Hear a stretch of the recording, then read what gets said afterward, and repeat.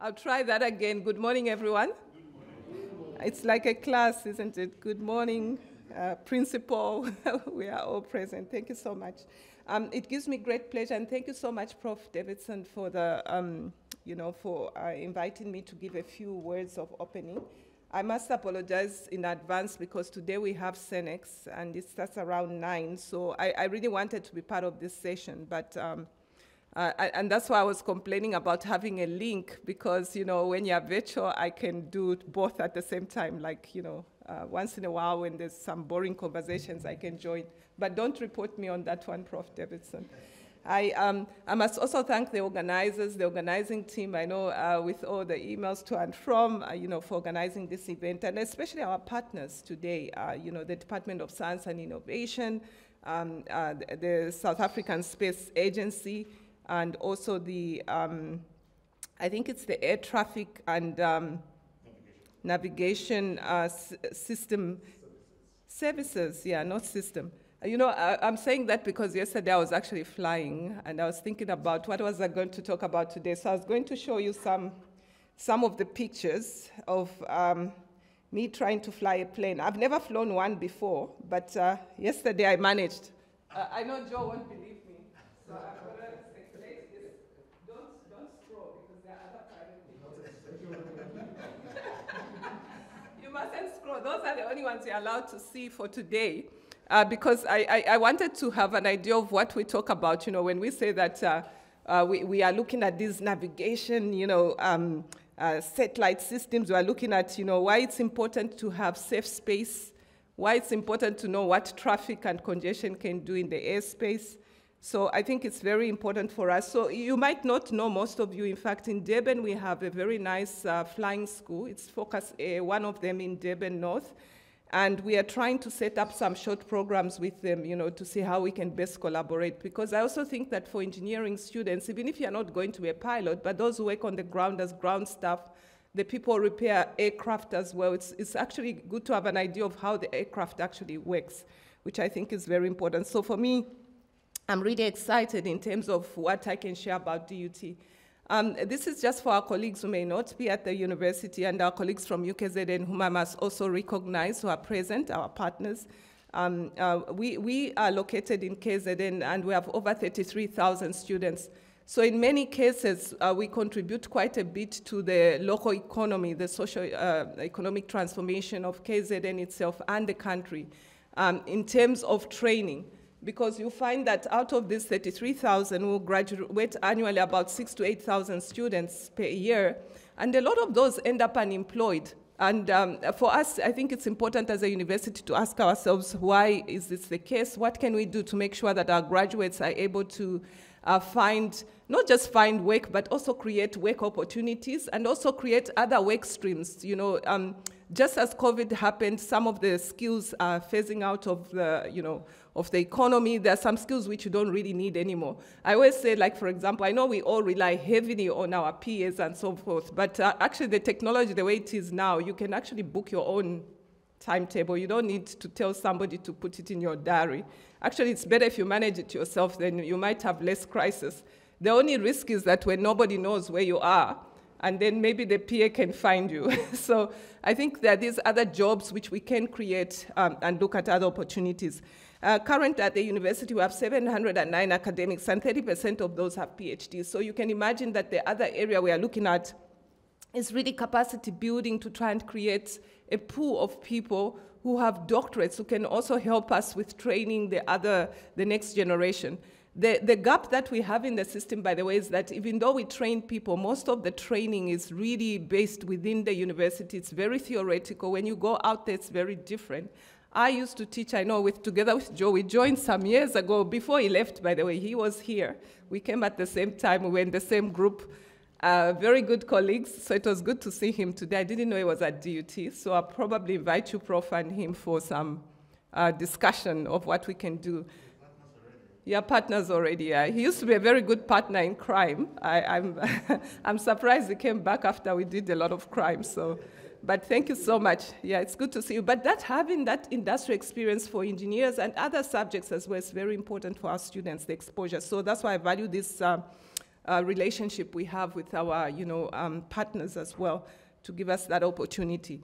So the space science research and its location within the national strategy, there are a number of documents which talk to space science research, but it is also linked to the National Development Plan 2030, and which recognizes the value of science, technology, and innovation, as well as the white paper in science, which was approved in 2019. And this paper was driven so much by the Department of Science and Innovation.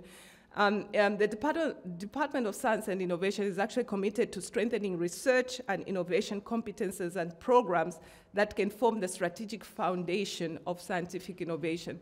By the way, these statements to someone in the street don't mean anything if, for example, they do see a university, they do see people at the university, and they can't see the direct benefit. So for us, when we talk about, being an engaged university that is promoting science, technology, and innovation, we want to see products and commercializable products which can help to improve and to create other work streams. So the National Space Science Strategy talks about, for example, and if you are working in this area, you should know about this. You'll find it on the website. I've put a link there. It is meant to promote peaceful use of space. And this was very evident yesterday. For example, when I saw that where we were, there was a helicopter which was quite close. And because it was my first lesson, the co-pilot said to me, move to the right. So the difference is for those of you who drive, if you're driving a car, to move to the right, you turn your steering to the right. But you also have to press at the same time the pedal on your right in order for the plane to go right. And if you do it very fast, you can probably go in the deep. And because these planes are very small, the wind also plays a big, role in pushing you to the direction where you don't want to go.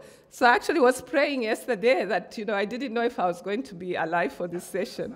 But everything went well eventually. So I think the use of space, regulating that use, supporting the creation of an environment conducive to industrial development in space technology, and we can see the congestion on the roads that we have, and quite a number of things which we can do using the space, and also trying to create another economy which can help us rather than just relying on our main roads and relying on the train system, which we haven't really developed to its magnitude in Africa as well. And then foster research in space science and communications, navigation and space physics, and then advance scientific engineering and technological competences in space-related activities. This would help us ensure that South Africa has a considerable share of the global space market, which generates a lot of billions. So for those of you who've done research looking at the economy of just what space research and space economy can bring to the fore in terms of creating new jobs and opportunities, and also tourism, promoting goods exchange and so forth, you find that that makes a significant role. We as Africans are not very good at manufacturing, and manufacturing is one of the areas which is also laid there. I don't know if you know any African state that designs planes at the moment. I know at the university we have a group in molded plastics, which some years ago they used to try and do some strength of materials for some of the parts. But the thing is that it would be good to see one day within our own continent, within South Africa, for us to produce some of the aircraft rather than just rely on Europe exporting to the continent as well. So the key strategic partnerships and roles we have as the university is the Department of Science and Innovation, the South African Space Agency, which I just mentioned now, and then the Air Traffic and Navigation Services, and then DUT and other universities, including UKZN, and a number of universities of technology as well, which are involved in this area. It is well aligned. The university strategy also talks to both the National Development Plan as well as the space science strategy. So you see in our strategy, we do talk about a number of areas, and I'm not going to go through them. I just put this here for information. We have 4 strategic areas we focus on in terms of stewardship, systems and processes, sustainability, and society. On the left-hand side, you read from the bottom. And in this, you see that all these circles that I'm putting have to do with something about innovation, creativity, innovation, which is repeated a few times. And for us to achieve this strategy, we know that we have to partner, and I've shown you the partners that are relevant for the space science research team. And what we want to do as an engaged anchor institution within our region, again, I said that to people in the street, the university doesn't mean nothing. Actually, for most of us, I don't know how many of you are able to explain to your grandmother or your mother or your father what you do when you're at university. So if you say, I'm doing space science research, are you able to break down what that is? If your grandmother said, oh, yes, you're doing, what are you doing, a PhD, right? Are you a master's or PhD? Yeah, so what's your topic?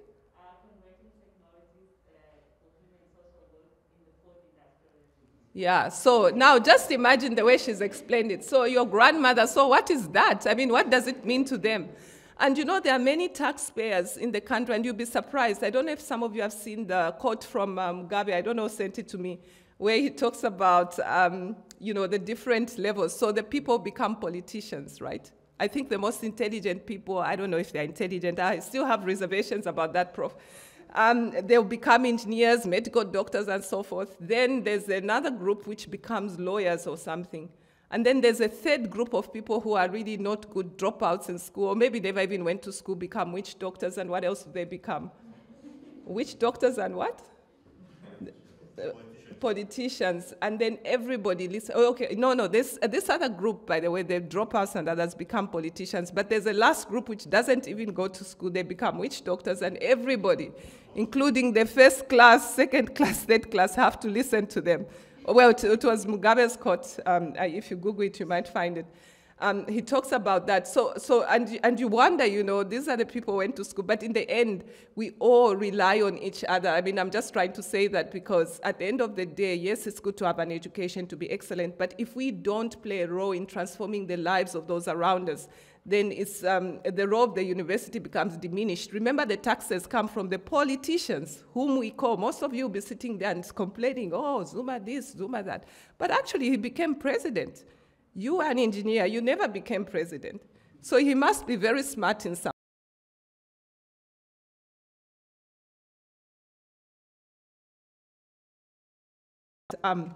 If we are able to bring all these key players together as a university, then they might start buying in some of our interests, because remember, we have to use their taxes to run our research and our training. So this is important in terms of making sure that we are able to have friends of the university, but also that people can identify with what happens and the value that adds to their lives and how that transforms them. So being able to contribute to socio-economic development and the transformation agenda through community engagement and other activities that we can do around skills training and mentorship, and then being also able to contribute to knowledge production. And for me, knowledge production is not just publications, but it's also products, services that you can improve. The smart grids area, for example, look at now, I was so jealous to hear that you guys have, when the lights go, you guys have in your department, professor has power, and we don't have power. Why can't you distribute it to the rest of us in the university? So, at a cost, yes, you can make money from us. So anyway, you know, those kinds of things can benefit the rest of us as well. So we are really proud to have such good work taking place within them. Here, I just wanted to flag again, you know, these are the students, for example, the publications which have got DUT affiliation across the globe. And I was looking at this period, I think, which was from 2018 to 2020. You can see most of our collaborations are outside the continent. And what we are trying to do, even through the space science research, is increase collaborations within the continent as well. Because we believe this is our market where we can actually grow and make a big difference. Even if you come up with new technologies, new products, you really want to reach that market. This is just as a university in terms of the knowledge production, which ranks us 5th at the moment in terms of the usage of the citations in the country. We do rank 5th, but globally, I think we've moved to 12th position, mainly because there were about 600 other universities that took part in the global rankings this year, and that moved us down. I also wanted to just flag for you the unemployment rates, which are quite high. So I think when you're doing this type of work, it's important to think about what you can do to create other work streams for others and what training you can contribute to. We have a lot of people with, who are finishing, the next group finishing matric. We've got people with PhDs. We've got architects who can't find jobs. Actually, yesterday, just somebody was asking me, we got these graduates from university, architectures? Is there something that they can do? So I would like to think about, what can we do? I know that they've graduated with another degree, but what can we do that can help them to be useful, yeah? Because they're not useless as they are, but we need to find other work streams as well, possibly for our youth. And where we want to be really for us is to see ourselves as being very creative people, innovative and entrepreneurial. That applies also to our Dr. Joe, who's in front of us as well. Being entrepreneurial and adaptive to changes in the world. So we know that COVID-19 has posed many challenges. So as a university, our strategy is very simple. It's one-page strategy, which helps you to think about, I don't like reading many pages. So I think this helps me to remember where we want to go, just being innovative, entrepreneurial, and creative in what we do to participate in the development of our country and region. We start from home here. And then to also make sure that we have the state-of-the-art infrastructure. And for us, I think when you talk about space science, the infrastructure needs to be there because, for you to be able to compete both globally and internationally as well, you need that. And I know we are collaborating with UKZN on there are quite a number of collaborations on the HYRAX project, which we are doing with one of the engineering departments. Is it electronics? Yeah. So, and then there are other areas where we also want to continue that collaboration as well. So for us, it's important for our people. And that's just talking about some of the work which happens at DUT. The group is led by Professor Innocent Davidson. And this is some of the work they do in satellite communications, navigation, and surveillance systems. And then we are trying to actually strengthen this area as well. These are just the other focus areas that we have at the university that are flagship. I'm just going to flash them. The green engineering area is quite important for us. It was approved by Senate last year as well. And then there are other areas that we look at. The smart grids I mentioned already. And then we host 2 technology stations, by the way, which are renewable energy one and the other one in molded plastics, which helps us also around 4IR and 3D printing as well, finding solutions and helping small, medium enterprises that may want particular solutions. So they would come to DUT to work with these technology stations. And the 5th area we try to promote is digital technologies, and which applies to space science as well. And then we have the flagship program through also, which is funded by DSI through the chair. We call the chair in space science, but also the ICT and Society Conference, which we hold annually, and we also try to pull some resources over there. So I think with those few words really today, I just want to encourage you to have a good conference, and then I congratulate the organizers. I know it's the first symposium that we have, and I hope that the next one will be even more digital so that some of us who are not able to join physically can also join from wherever we are. So congratulations, and I hope you have good interactions. We want to encourage collaboration rather than competition, because I think we are so close to each other, most of the universities, that it's not worth it. Actually, if you put a satellite here, you just need one big one, which everybody can use to pull data from different sources. So yeah, with those few words, congratulations, and I hope you have a successful day and a successful conference as well. Thank you so much. Very impactful words. Very critical is translational research that impacts society in real and practical ways. Improvement on people's life in society, economically, and improving the living standards of people, addressing critical problems that we have, high unemployment rates, tremendous poverty, very weak security systems. These are all areas that our work can be much more relevant, and being able to speak in language that the layperson can understand. Not a language that only the few here can understand, but seeing that what we're doing has relevance to our society. I want to thank you, Professor Moyo, for challenging us. And in any area of space, science, engineering, ICT and all that, we have a job to do to work together, not as competitors, but as partners, cooperating to provide solutions to critical problems facing society. Thank you very much, Prof, for that presentation. I just want to share very quickly our activities here at DUT, and I will show maybe one or two videos depending on how the time goes. I want to try to make up for some of the time we have already spent. But thank you very much for this occasion. So my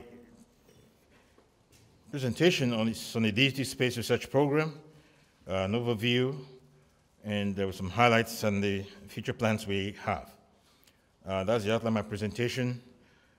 Focus in the area of human development, funding support, university-industry partnerships, economic impact, and the future as we have it laid out.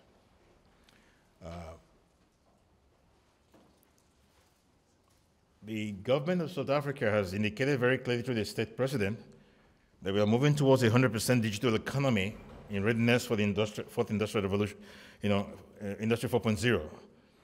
And so that is the goal of the government, to transform the economy into a digital economy. What are the implications of that? So the focus here is to address the needs of South African government and local industry. And of course, the DSI, or Department of Science and Innovation, DUT Space Program, is a postgraduate research program targeted at capacity building, initiative to train and develop a critical mass of requisite local expertise in various areas as outlined right there. And that's our goal. And the goal, of course, is to serve various small entrepreneurs, small, medium, and micro enterprises, amongst other key stakeholders. That's just like the DVC was espousing. Just to give us a little backdrop, in terms of where we've come from. I want to look at a couple of global trends, and look at a more holistic overview.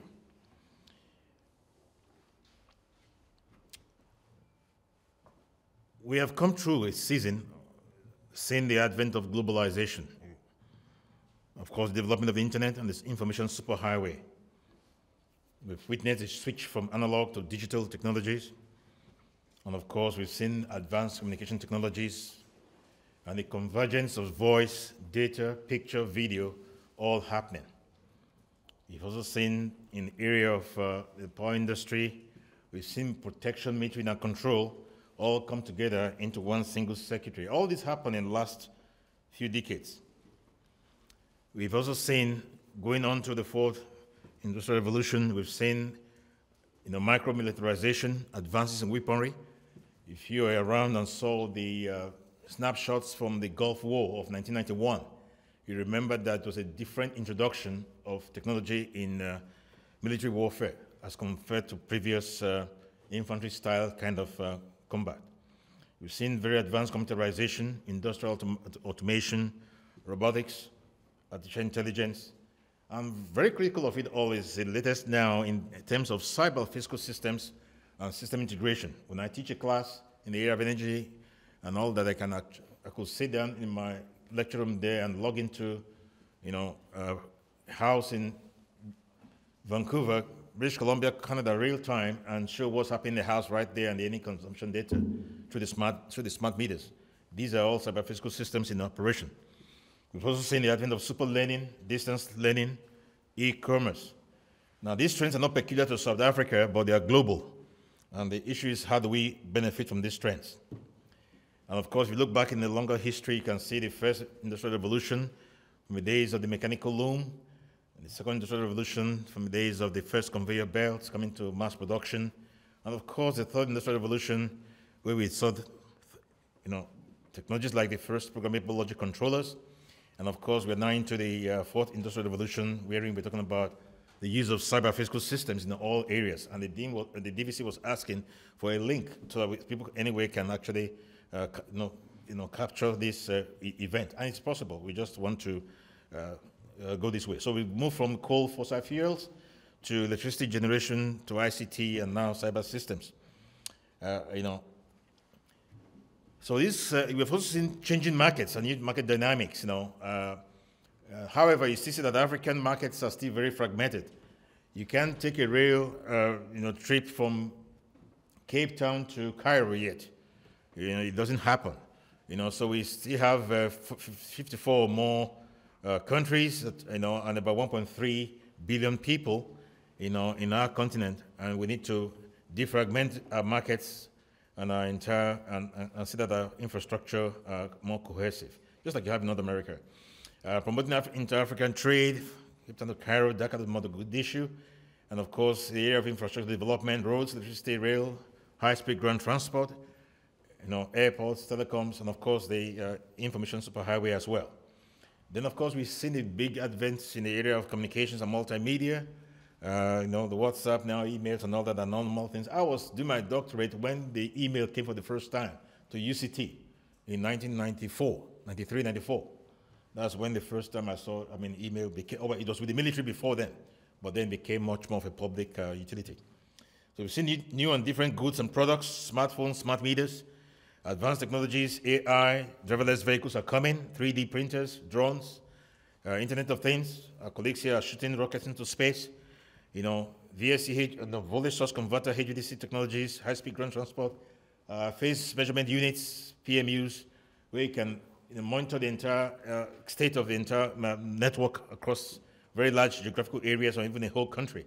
You've seen developments in the area of nanotechnology, VPPs, consumer technologies, big data, wireless sensors. These are all key developments going on right now, and we can no longer shy away from these, but we have to become at the forefront of these and use this to the improvement of our society. So our commitment to rapid infrastructure development is irrevocable, and that is the call for us today to respond. Now, I want to go into a bit of economics. I did this little postgraduate diploma in business management, and I learned a few things from my colleagues at the business school in UKZN a few years ago. There are 5 essential pillars for economic success in the 21st century. The first is a highly educated and sophisticated population. We're not there yet, but we're getting there soon. We need a highly developed technology, a rich, modern, and highly productive agricultural base, a rich base of energy-bearing materials, and an abundant supply of non-energy-bearing materials. So the first time economists globally agree that these are 5 critical ingredients you need for economic success in the 21st century. Very few countries have all these 5, together. Maybe you can talk about the US, Canada, maybe Australia, but there are very few countries that are there right now. So the 5 decades have demonstrated that every facet of human advancement is woven around a sound and stable energy and communications infrastructure. And that brings us to the whole subject about space science.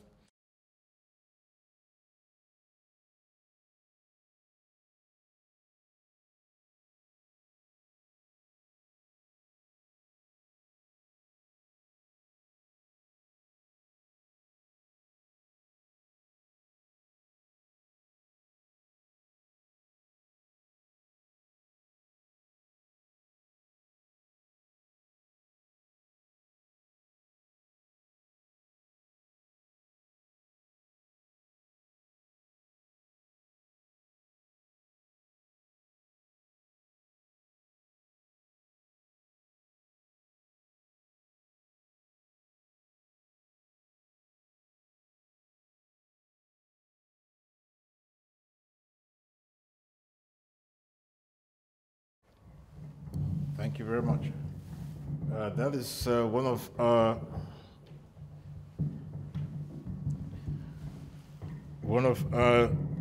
outreach tools. Outreach tools to it targets this for the high school students, the young people. So part of our roadshow and so forth, encouraging students to come to university and take up careers either in engineering, ICT, management, science, any area, but the importance of developing a very highly educated society.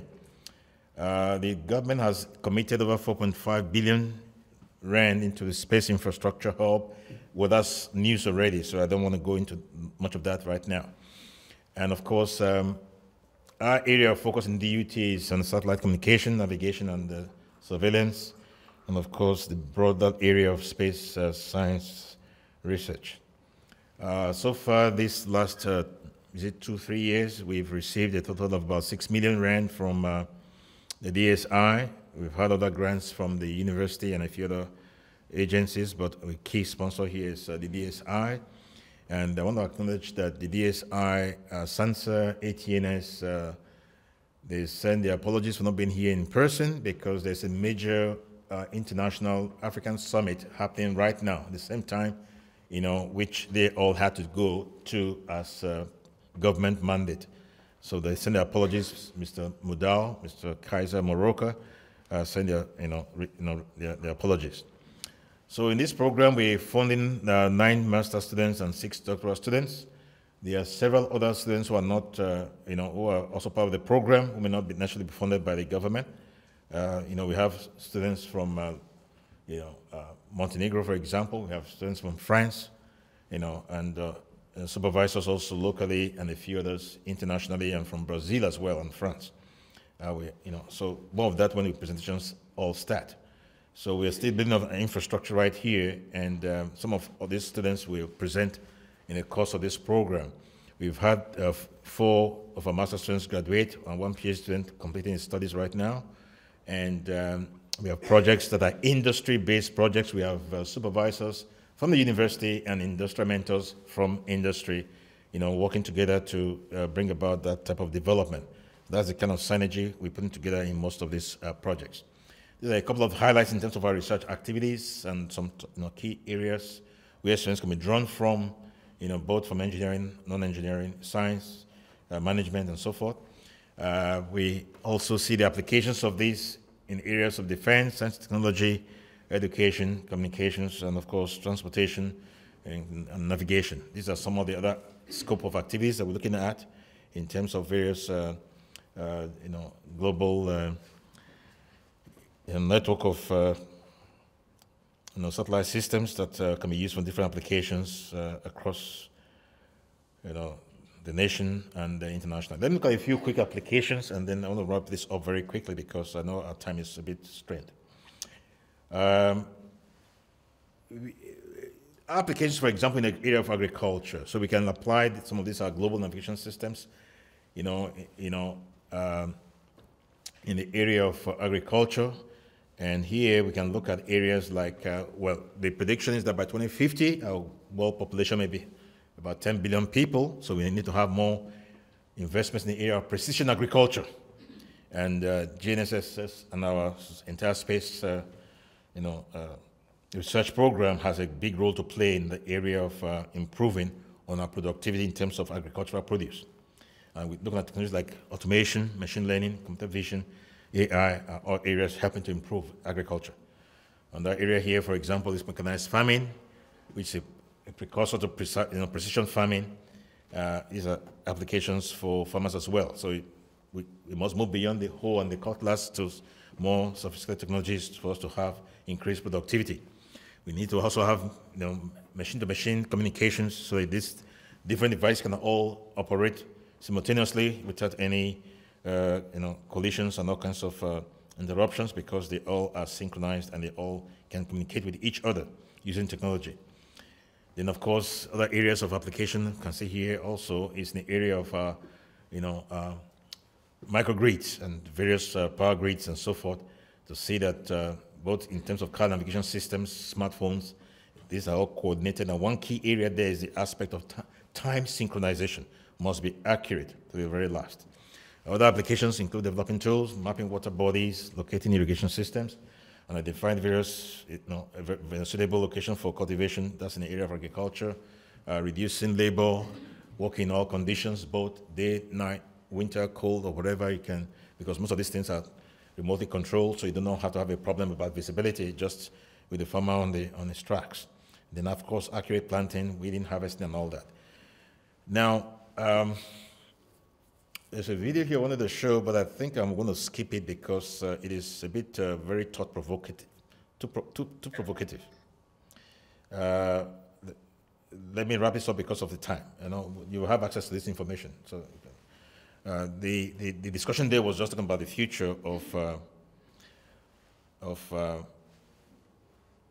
what are the predictions about the future of technology where we're going to with this in this new era. So I just want to skip that because we started a bit of a time. So new students recruitment is beginning for 2022. Community outreach is going out there. I want to welcome anyone here and tell your friends, family, and others that they're welcome to be a part of this future that we are putting together here at DUT, and of course, with all our partner universities.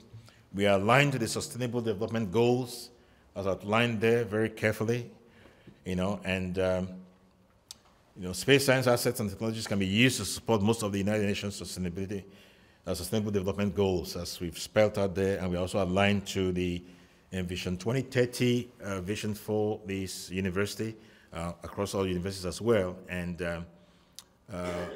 we cover areas, we emphasize areas like creativity, innovative curricula and research, state-of-the-art infrastructure, a distinctive education, an engaged community or university, green ecosystems, as well as adaptable graduates. These are strategic objectives of the Vision 2030. So I'm the team leader. I'm with a very robust team of co-supervisors, expert supervisors, co-supervisors, as I've mentioned right here, partners. We learn from in other universities and vice versa. Postgraduate researchers are right here, industry, and of course, I want to thank my team that helped us to put this all together. I think I should stop there for now, and let's carry on with the proceedings. Thank you very much.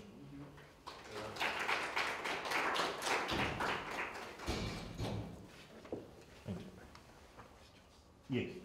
Okay. In case if you have any question for Professor Davidson, you can just signify by the raise of hand. Just go ahead. Questions or comments? Reactions? In the absence of question, we move to the next presentation. The next presenter is Ms. Nompo Melelo, Chile. She will be presenting the presentation titled the Performance Analysis of Precoding Schemes for Massive Multiple Input, Multiple Output System. Ms. Chile, you can step forward for your presentation. Please, let's give her a round of applause. You have 15 minutes for your presentation. 15.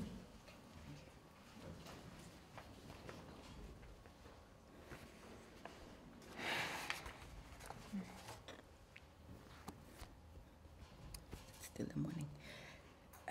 Good morning, everyone.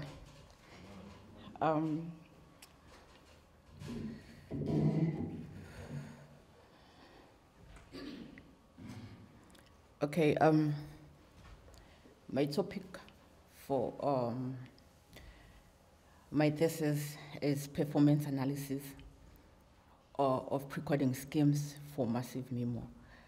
I'm Nompo Melelo Clearly, and down there I'm a supervisor and the co-supervisor. This is the content, the list of the things that I'm going to discuss or talk about. Introduction. Multiple input, multiple output, which is MIMO in short, is basically an antenna technology for wireless communication, in which multiple antennas are used at the transmitter and the receiver. And the uses in 4G, LTE, 5G, and beyond. So MIMO has played an integral role in transforming terrestrial wireless networks. And basically, my research is more on massive MIMO. So massive MIMO, it's the system that scales up MIMO technology by order of hundreds of antennas to supply tens of users or user terminals at the same time frequency resources. And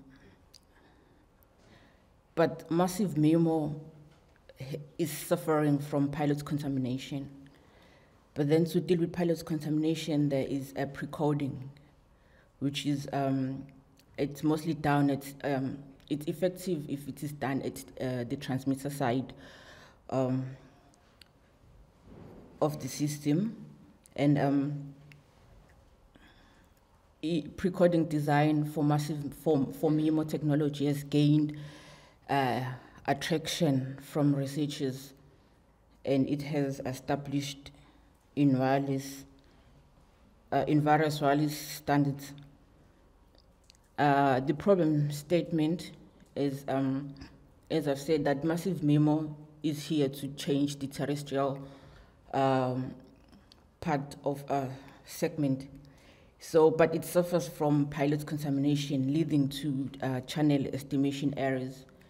So, the transmitted signal is bound to be impaired by the known and unknown interferences. And intra and intercell interferences are common channel impairments. So among performance aspects design regarding massive MIMO, pre-coding is one of the most important function components to mitigate the interference in a channel. Then pre-coding at the base station, which is the transmitter side, is essential to ensure reliable downlink transmission. And various pre-coding schemes will be studied, and two from linear pre-codings and two from non-linear pre-codings will be selected to complete the research. And the research question is that I have to answer at the end of my master's is, can channel estimation in combination with various pre-codings be effectively employed to mitigate pilot contamination? And my objectives are, the first one is to compare and analyze pre-coding schemes. And then when that is done, two from each, from linear and non-linear, will be chosen. And then it will be analyzed using spectrum efficiency and the BAR.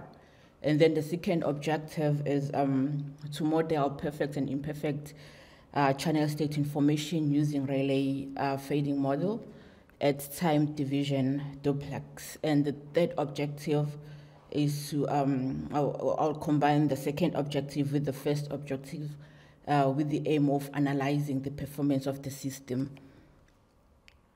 Okay, literature.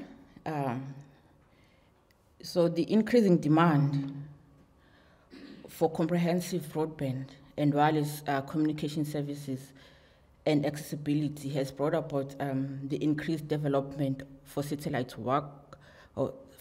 network that strongly supports terrestrial backhaul networks, providing inherent material cost, broadcast uninterrupted radio coverage to stationary, portable, and moving receivers.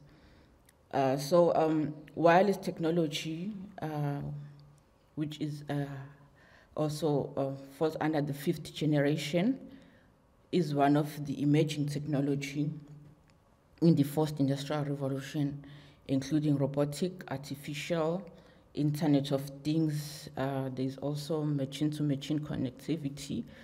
There's a lot that can support wireless 5G is a wireless network architect that built on various EEE wireless network standards. So it aims to increase data rates, reduce latency, which is the delay between the receiver and between the transmitter and the receiver. Also enhance energy saving, cost reduction, and also promote massive device connectivity. MIMO technology can transform terrestrial wireless, and it's also one of the foundation technologies that makes up 5G. Massive MIMO has played an integral role in transforming terrestrial wireless communication, leading to the growth acknowledgement and researches. Pilot contamination occur when two user terminals or pilot sequences, also known as reference signals, leading to inter-user interference in channel estimation. And as I've said, amongst various performance aspects, pre-coding is one of the essential parts that will help to reduce pilot contamination. Pre-coding algorithms are used to address system performance, achieve some rates, data traffic, improve spectral efficiency, improve bit error rate, data throughput, quality of service, and transmission reliability. With reliable CSI, which is channel state information, pre-coding can be used to maximize link performance and achieve the way some capacity. Pre-coding techniques varies according to performance criteria and type of channel state information at the transmitter. Excuse me. Pre-coding algorithms can be branched into linear and non-linear. As I've said, that I'll be studying a list of linear pre-codings and list of linear pre-codings and list of non-linear pre-codings. Then 2 from each will be selected and then be used to complete my study. So here are some of the linear pre-codings, which include zero forcing, minimum mean square, Chomsky, Sherman, Morrison, precoder, and there's a maximum ratio combining, and some of nonlinear techniques that include the dirty paper precoding, Tomlinson, Harishma precoding, vector perturbation, and they are blind and semi-blind precoders, just to mention a few. So from this list, I'll select 2 from each to work with.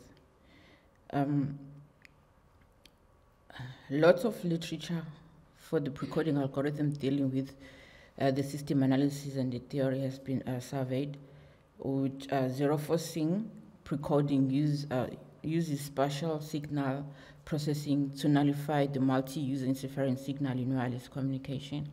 Literature reveals that zero forcing has been proven to perform better in higher spectral efficiency and low energy efficiency, and it works better in high signal noise to ratio region. Zero forcing achieves logical performance with much less complexity. So zero forcing falls under linear precodings. Non-linear precodings are more complex. The performance of a precoding scheme for massive MIMO will be analyzed and simulated using MATLAB.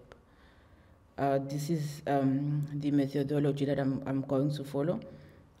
So basically, theoretical and simulation will be performed to carry out this work.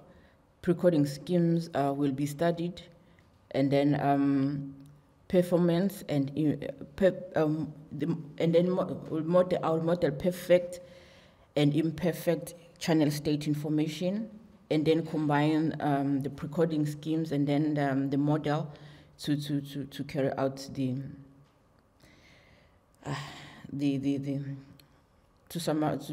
carry out the work that I'm supposed to do. Proposed setup or simulation.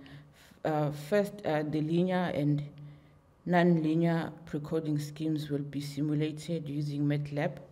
And the model CSI will be implemented in combination with the selected precoding schemes. At the moment, I am analyzing the precoding schemes, and then when after analyzing them, then I'll be comparing the linear and the non-linear. Then I'm hoping to write a paper from it.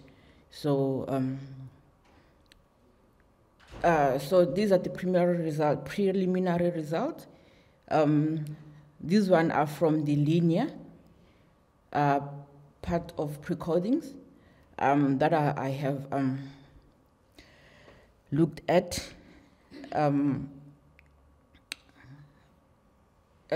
preliminary results have been obtained for linear precoders, which is, I use truncated polynomial expansion, which is TPE in short, the minimum mean square error, the Chomsky, Sherman-Morrison, and the performance in terms of signal-to-noise ratio, BR, and varying CSI error were analyzed and presented as below. And the assumption that were made was we use 16 users or user terminals in one cell, and then in that cell there were 128 antennas.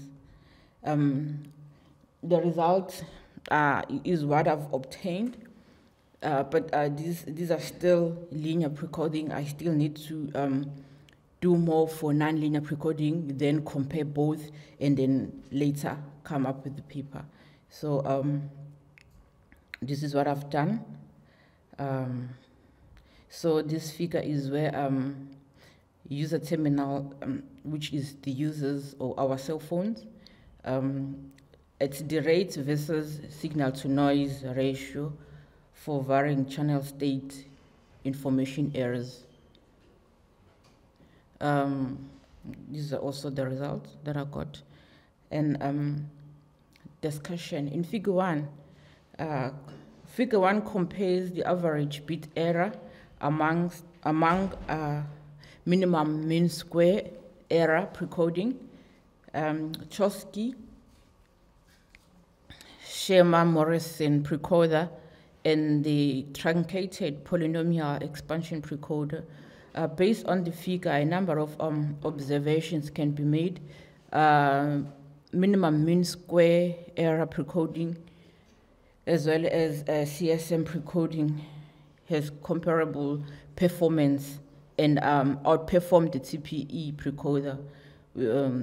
When the value of the power of the polynomial J for TPE precoder is increased, meaning in complexity, the bit error rates improve and come close to, but still less than the RNA precoder. But this comes at the cost of increasing hardware resources.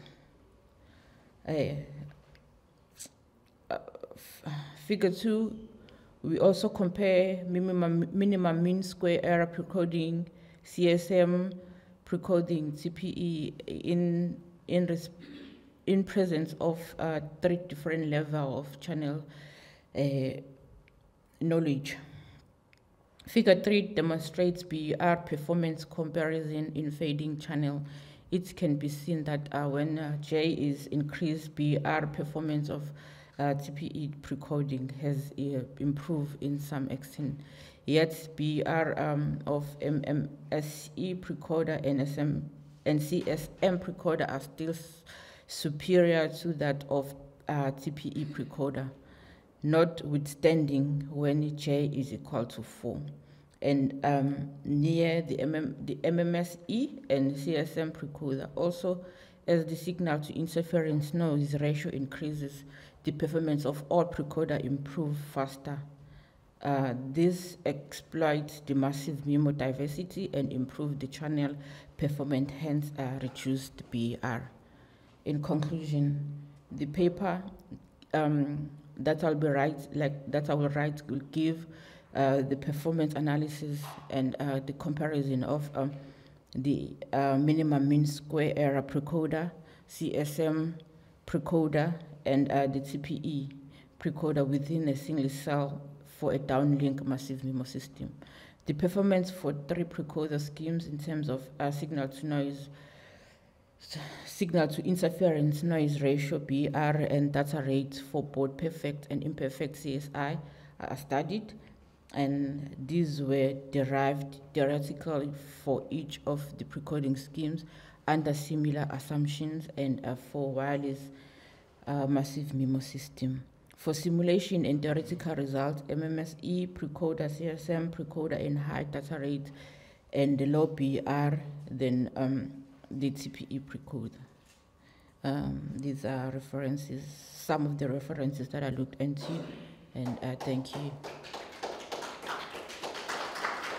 It's the technology that is done mostly at I would say the base station. It's more computational. It's those I'll say systems that happens before you place a call or before you send a message. So yeah.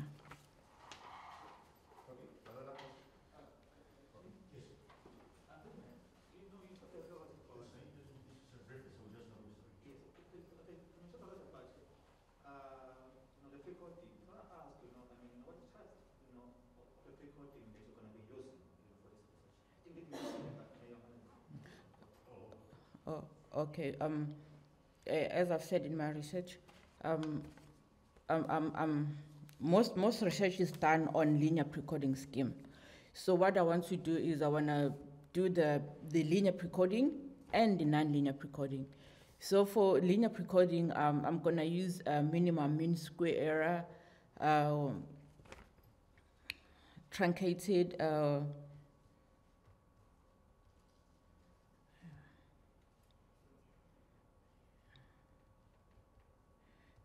sorry.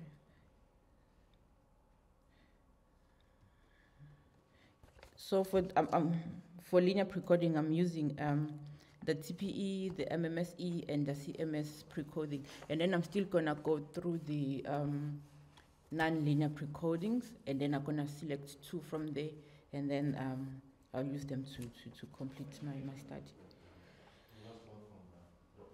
Mine is not anything to worry, but I cannot live here without learning anything. So explain to me what you just said to a layman, because I'm not from your field.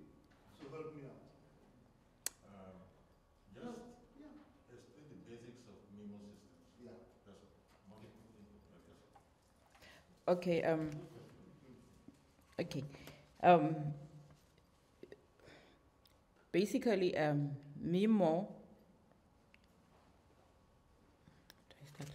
Okay. MIMO is one of I'll say one of the fourth industrial revolution component. It is one of those components that are going to make sure that we reach the speed that we want during communication.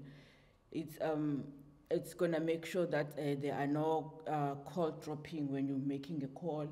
It's going to make sure that our Teams meetings, the Zoom, is not delayed. It's in the real-time proceeding. So basically, that's what MIMO system is. But then when my focus is I want to focus at what happens to make sure that the connectivity is at the real time, to make sure that we don't drop out calls, to make sure that we don't lose communication, connectivity. So, thank you. We have a token for the presenter, Ms. Numusa. You can step. Thank you very much. Yeah.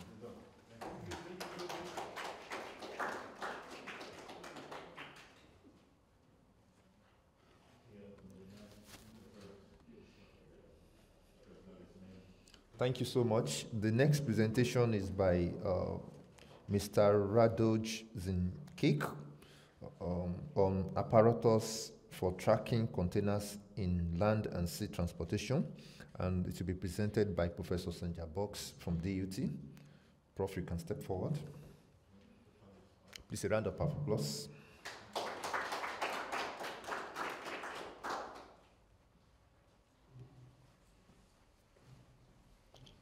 Good day, colleagues, once again. Thank you very much for coming, for your time.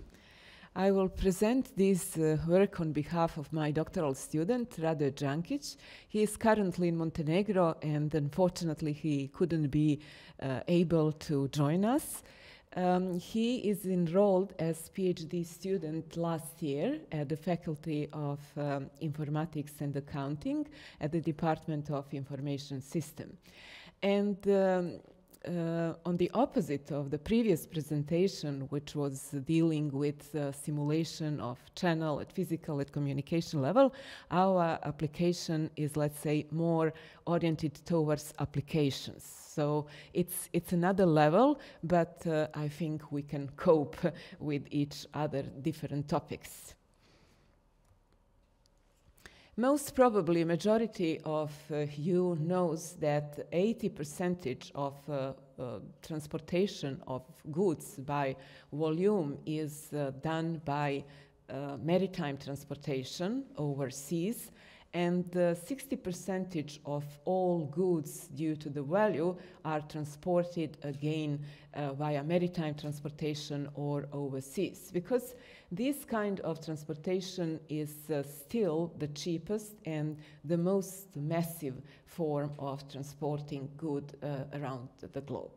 But what I would like to say, there is, how to say, a lagging of this industry in terms of digitalization in comparison to other industries. And this is proved to numerous literature resources that I have passed through. What are the reasons? Maritime industry is conservative, and there is a lot of rejection of old captains and seamen to accept new technology because they don't believe in it too much. So younger generations of seafarers and those who are employed in maritime industry are more interested in digitalization. And also the key players in maritime are forcing us to adopt these technology in maritime as well. And unfortunately, this is the future of maritime navigation. It will be digitalized. In this slide, you can see the biggest container ship in this year. It belongs to Hyundai Merchant Marine.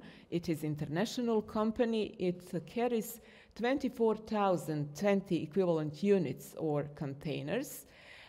Each of these containers has about 24 tons, so it's a huge amount of goods. 576,000 tons is carried by this ship. What is the problem here from perspective of digitalization? Still, it is not possible to track each and every container individually while the ship is at sea. Why this is the case? Because internet at sea is not so reliable and accurate and always accessible as internet at land. So offshore internet and internet at sea is not stable as it is on the land side. So huge investments in terms of establishing communication and its keeping should be done. And this communication between land and ship should not be based only on internet. So under the maritime cloud, several channels are developing to overcome the problem of internet connection at sea. And later I will mention some of that channels that are developing in parallel under the common maritime communication platform or maritime cloud to overcome the problems with internet connection at sea. Recently, we have a blockchain technology development in form of trade lanes. It's a special blockchain technology developed by IBM and applied by Danish Marks company. And they work closely together. But what they can do, they can manage transport plan in close to real time. They can track and update bill of lading and cargo manifest at any moment of time, but still they physically cannot follow each and every container. When I was talking to some experts in the field, they immediately told me there is no need to track and trace every single container. To be honest, I don't agree, especially if we are transporting, for instance, dangerous cargo, or if we are transporting some cargo that has to be controlled for this and that reason, perishable cargo, for instance, and so on. So if we assume that we are transporting radioactive waste or radioactive materials via sea, in that case, it would be so important to track and trace every single container which is filled with radioactive materials. And I think you agree. The company who is doing this successfully at world scale is Pacific Nuclear Transport Limited Company. It is operating since 1975, and up to now they didn't have no accidents, but who claim that accidents couldn't happen in the future, so we should be ready. They are tracking and tracing each and every container with radioactive materials on board the ship and sending reports to the Barlow station in UK, which is controlling this transportation. But still, there is no direct link between each and every single container with radioactive materials and that station in UK. These PNTL ships have double hull construction, dual navigation, monitoring, and calling systems, twin engines, rudders and propellers, backup power generators, radioactivity monitoring, secured cargo, enhanced buoyancy, bow thrusters, backup generators, additional firefighting equipment, and weather routing system.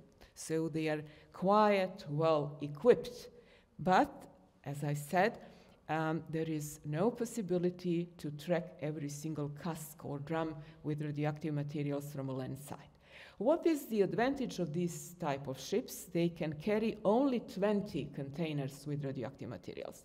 So for the starting experiments of following each and every container, it should be good to use these type of ships because they have a small amount of containers and it would be easier to track and date them simultaneously in real time. All PNTL ships have satellite navigation and weather routing equipment, as well as tracking equipment. Such systems enable these ships to follow the safest route and avoid severe weather patterns. Ship's position is monitored at any stage of her voyage. The voyage monitoring system automatically reports the vessel's latitude and longitude, speed and heading every 2 hours.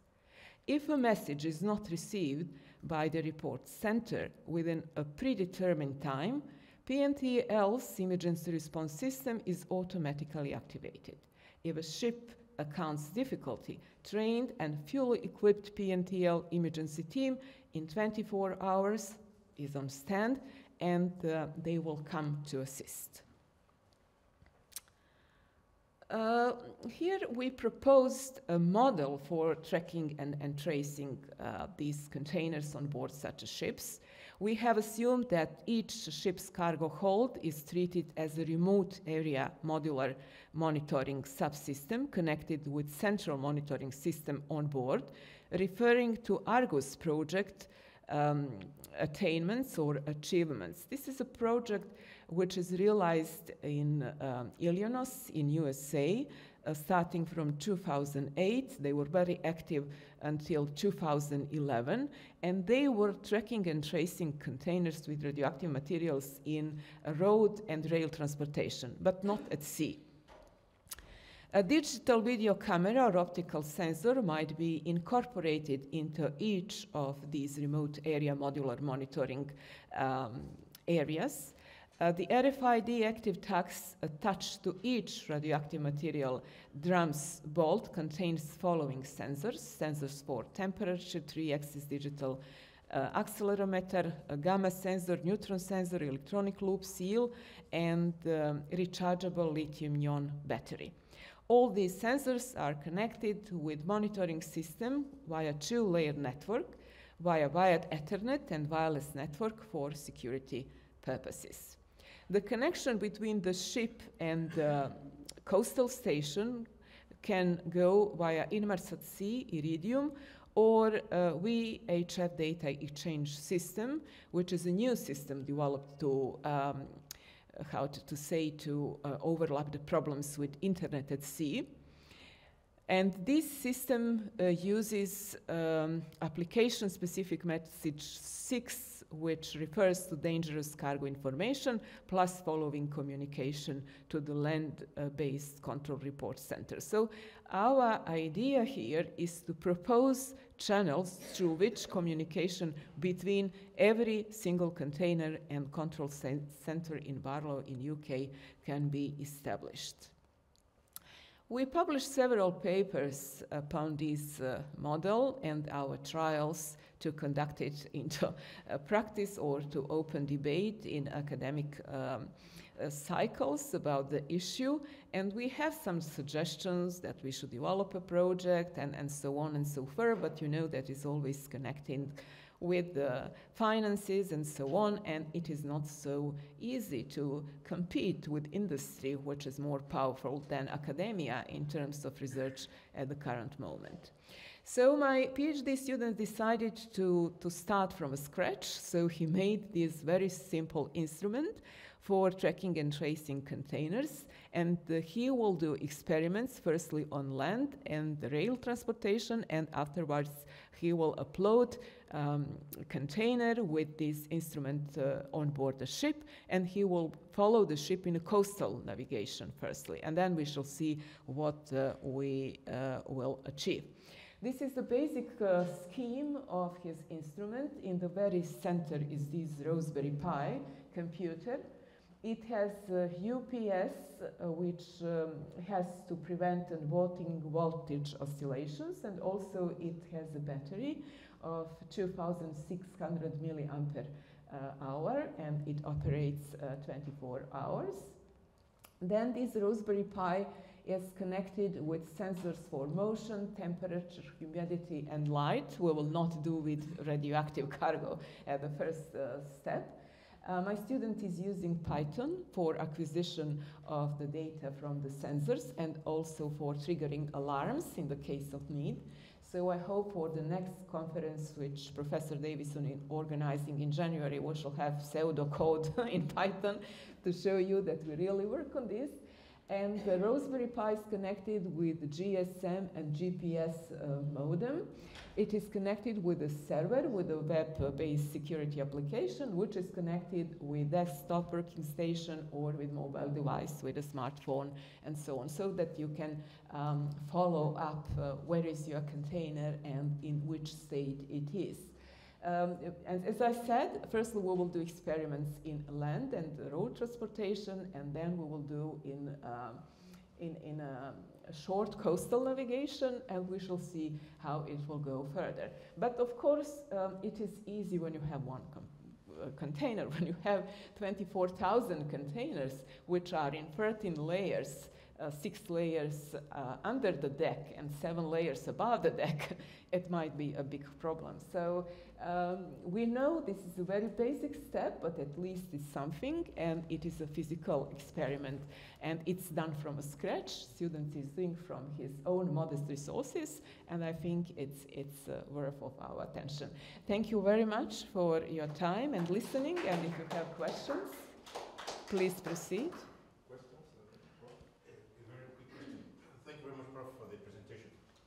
What do you propose could be done in respect to improving the internet quality, very offshore, I'm talking about international seals and stuff like that.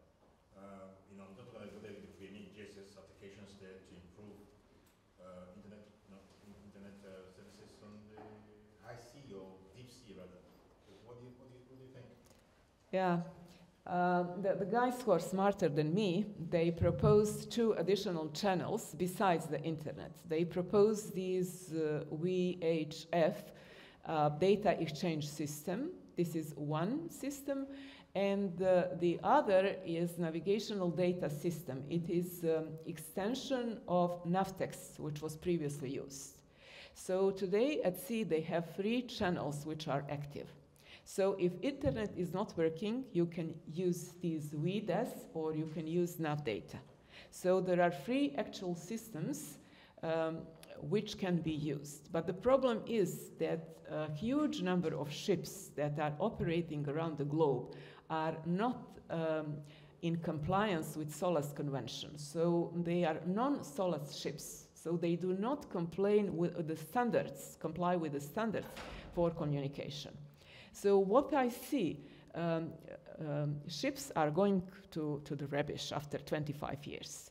So within the future 30 years, all the ships will be new. And now you have requirements. If you build a new ship, it has to comply with all these requirements in terms of communication. So I see huge changes within the next 30 years, and I do believe that ships will be with a few members of crew or no crew at all. So they will be self-driving ships. So that's how I foresee the future of navigation. And what we are teaching students, I have to say here, it's quite obsolete. They have to be prepared with the new digital time in maritime which is coming. So they should be skilled in these digital communication technologies and so on. And a lot of things in navigation which what we are teaching them nowadays will go to the museum very soon.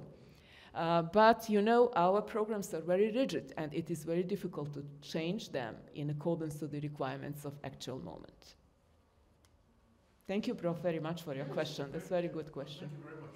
Very useful. Yes, before we start the next presentation, we're supposed to do a gift presentation to the supervisor of the student that presented the other time, but I think she's not here.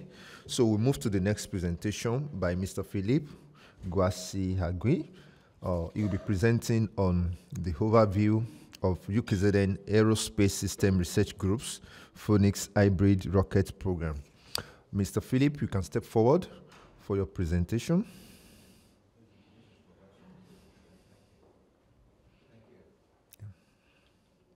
Please come to the side.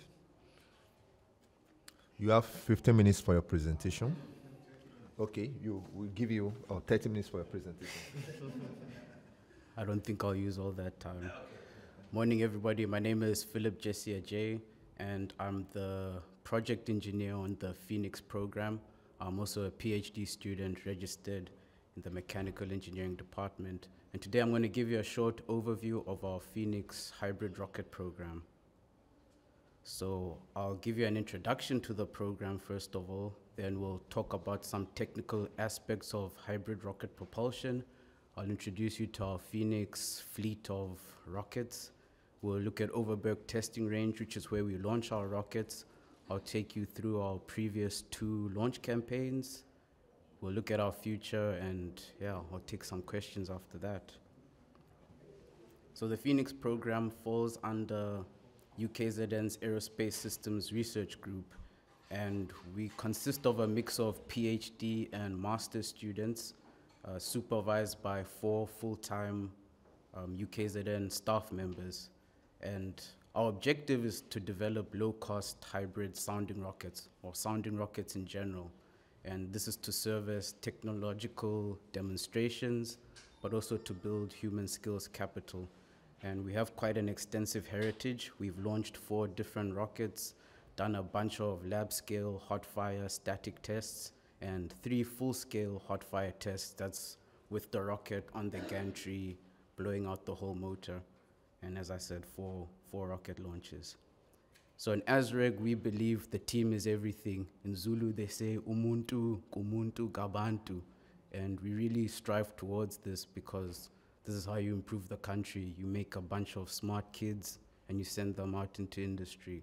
So that's I would say our chief goal, human capital development. So what are sounding rockets? They're these small, unguided rockets which carry experimental payloads to the upper atmosphere. They are classed as suborbital vehicles because we don't reach orbit and the booster stage and the payload return to Earth. And it's a very good platform for a research group such as us to get experience in aerospace technology and develop those kinds of skills.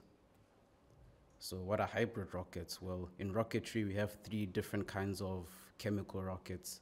First is liquid rockets, where your oxidizer and fuel are kept in the liquid stage in propellant tanks.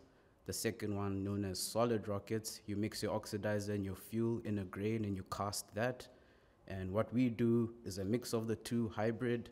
We have our fuel in the solid state and a liquid oxidizer in a tank. The chief advantage is it's super safe because the propellants are in different states and very easy to be kept separate. And yeah, the penalty we pay is reduced performance compared to solids and liquids, but again, this is excellent for getting your hands dirty in aerospace technology. So to date, we've developed 4 different Phoenix vehicles. The 1A was, well, our first endeavor was more of a technical demonstration to see if hybrid rocket propulsion is something that's feasible. And after that, we went with the 1Bs. The Mark 1 was a recoverable vehicle. It carries a payload as well, parachute system, and that was made out of an aluminum tank. After that, we switched over to composites with the Mark II and the Mark II-R. These are what we term as racehorses. They're the Ferraris. They go super high. The Mark I is a workhorse, carries payloads, so Ford Ranger, Ferrari. This is the general structure of a Mark I rocket. You can see in the middle there's a giant propellant tank that makes up most of the volumetric mass of the rocket. We keep our telemetry system and payload up there in the rocket, in the nose cone, which is made out of glass fiber with an aluminum tip, sometimes stainless steel, just to absorb some of the aerodynamic heating. And also it's easy to machine a point on metal than it is with a composite. And yeah, basic structure. At the bottom there, you can see a bunch of valves. We use that to fill the tank, and it also serves as the main oxidizer valve, which introduces the oxidizer into the hybrid motor, the solid motor. So Overberg Testing Range, which is where we launch our rockets, it's a Denel Run test range located in the De Hoop Nature Reserve, close to the southernmost tip of Africa, which is Cape Agulhas. And they have a bunch of expertise. They've been doing this for a while. They have various radar tracking and other tracking instrumentation. They have a dedicated control room to monitor the tests, and they host the iconic Building 11, which is where the original RSA launch program, that's where they integrated the satellite payload with the rocket. So let's look at our previous campaigns. In 2019, we attempted to launch a Mark I with the goal of smashing the African record. And this is a short video to show you how that went.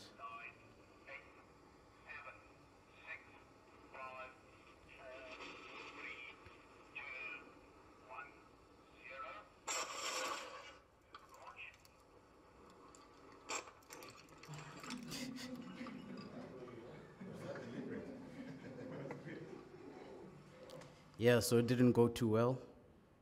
Shortly after launch, the main oxidizer valve cut off, and rocket came tumbling down to earth and flew all across the field. But we learned our lessons, picked up the pieces, and if you noticed in the video, everything went up in a white cloud of smoke. This highlights the safety of hybrids. If that was a liquid or solid, huge explosion, all your equipment melted. So we learned our lessons. The biggest one was that you shouldn't get mechanical engineers to do the electronics of such systems. And yeah, so there's the valve that cut off. We suspect the high gravitational loading during takeoff just shut off the Arduino. Lesson number 2, don't use Arduinos for rocket launches.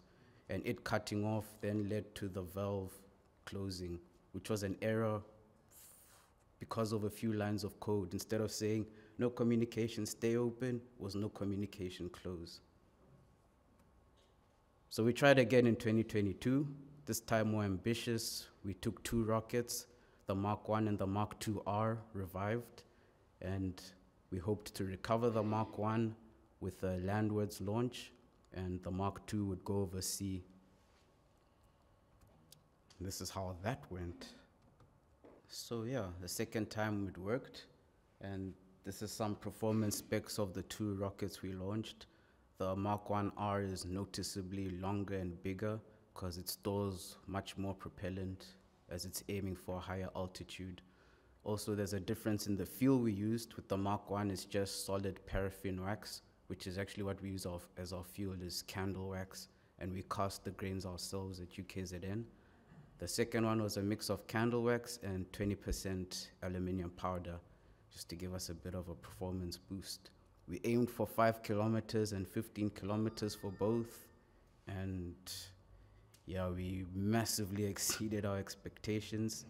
We smashed the record with the one reaching almost 18 kilometers, and the other hit 11 kilometers. And our Mark II actually hit twice the speed of sound. So yeah, we failed to recover the Mark I's nose cone, which held the payload, because our parachute, one of the cords snapped, it ripped, all these things we didn't account for. But, you know, God is funny, and the booster washed up on the beach a few weeks later, and we've got that back at the lab. Wonderful. Yeah, and at the top there are shots that we got from the onboard camera. The last one, we could see the darkness of space. So in future, we plan on launching 2 more rockets at the end of next year. A Mark 1C, a racehorse, Mark 1D workhorse, similar setup as our previous launch. But now we're slimming down the tanks even further with our racehorse. We're reducing more layers of carbon fiber in our tank, and we're removing the PVC liner which we previously used. Hopefully we can squeeze 30 kilometers this time. And with the 1C, which is the racehorse, we're considering having a chaff dispenser as a payload. You can use this to track the motion of wind in the upper atmosphere, if you can actually track the individual particles. And with the 1D, we're thinking of having CubeSat-sized, brackets or mountings. And one of the payloads will go to Sansa. Another one will be part of a high school challenge, just develop something that fits in there. And the third one, we're looking at collaborating with a university to develop something there. And yeah, a word to our sponsors, especially Department of Science and Innovation, who we couldn't do any of this without. They've shown tremendous support for this new space era that we're going into. Yeah, thank you. Any questions?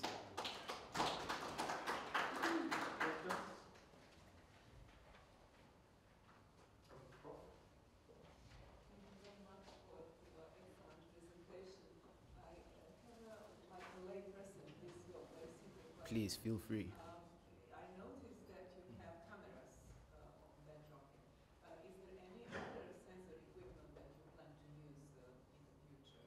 And which kind of sensors will you use as a payload of these rockets? Well, in addition to the cameras, we have pressure sensors, because we use this to gauge how high we are in the atmosphere to deploy our payload recovery systems. But yeah, apart from that, nothing else. We're open to suggestions. We're also thinking of having external antennas to help boost our downlink speeds and clarity, so maybe you guys can come up with something there. Thank you. If I may ask, do you have any SANDF applications here, or is it classified information? SANDF is in Military part of applications. the military, You sure about that? Yeah, I'm sure about that. Yeah, very much so. Well, I know they're paying attention to what you're doing anyway. We do collaborate with Ryan Tilden Ammunition, which is a defense company in the Western Cape, but on a technical basis rather than anything else.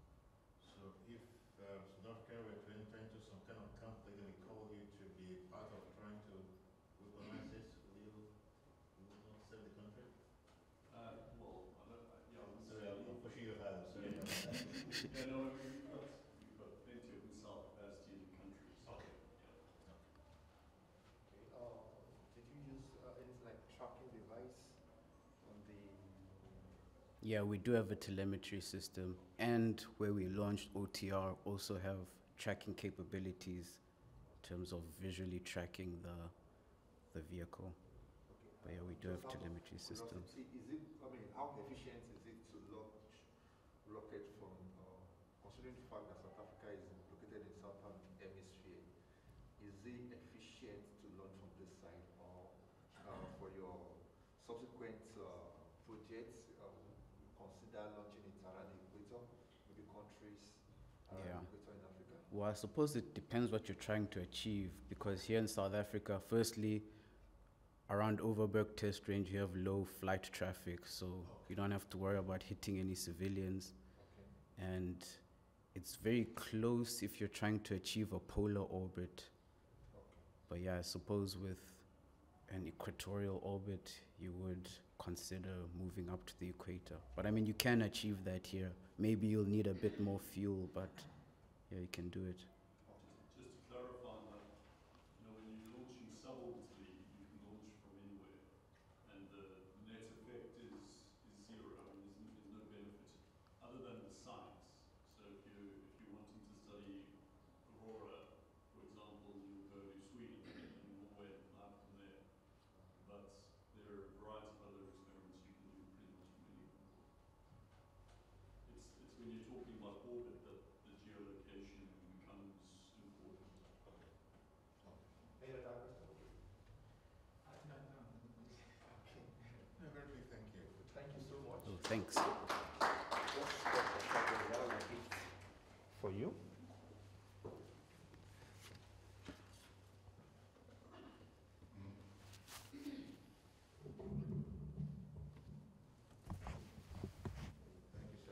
Okay. Before we go ahead with the next presentation, we have gift presentation for the supervisors. I'll first call on Professor Bock for a gift. Professor Bock. Yeah, I think they're first with your presentation. So. Mm-hmm.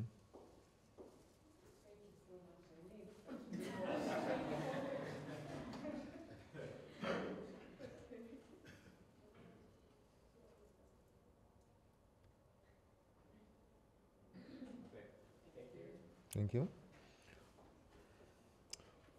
We also have a gift for Professor Jane Peters.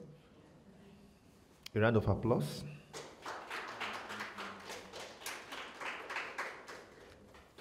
Already didn't do anything. As the supervisor. Oh,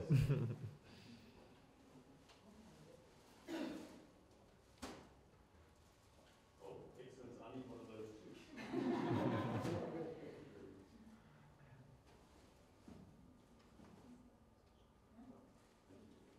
Just a second, don't leave here.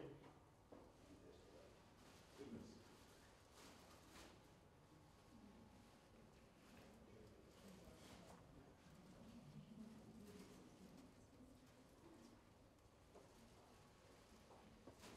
This is a token of appreciation for university collaboration. Supervisor takes the time out there to come to join us right here, and we felt we should give you something DUT, you know? When he visits the office or something like that, you'll know that he's a friend. You know, but this is both for you and for your colleague. You know, of course. Sure. The extra large, no, he's a big guy.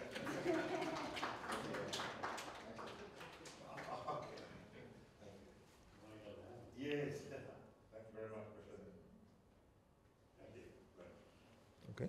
The next presentation is by Mr. Nkosi Gumede from DUT, presenting the presentation titled The Performance of Low Density Parity Check Codes for Satellite Communication in Ka band. Mr. Nkosi, please step forward.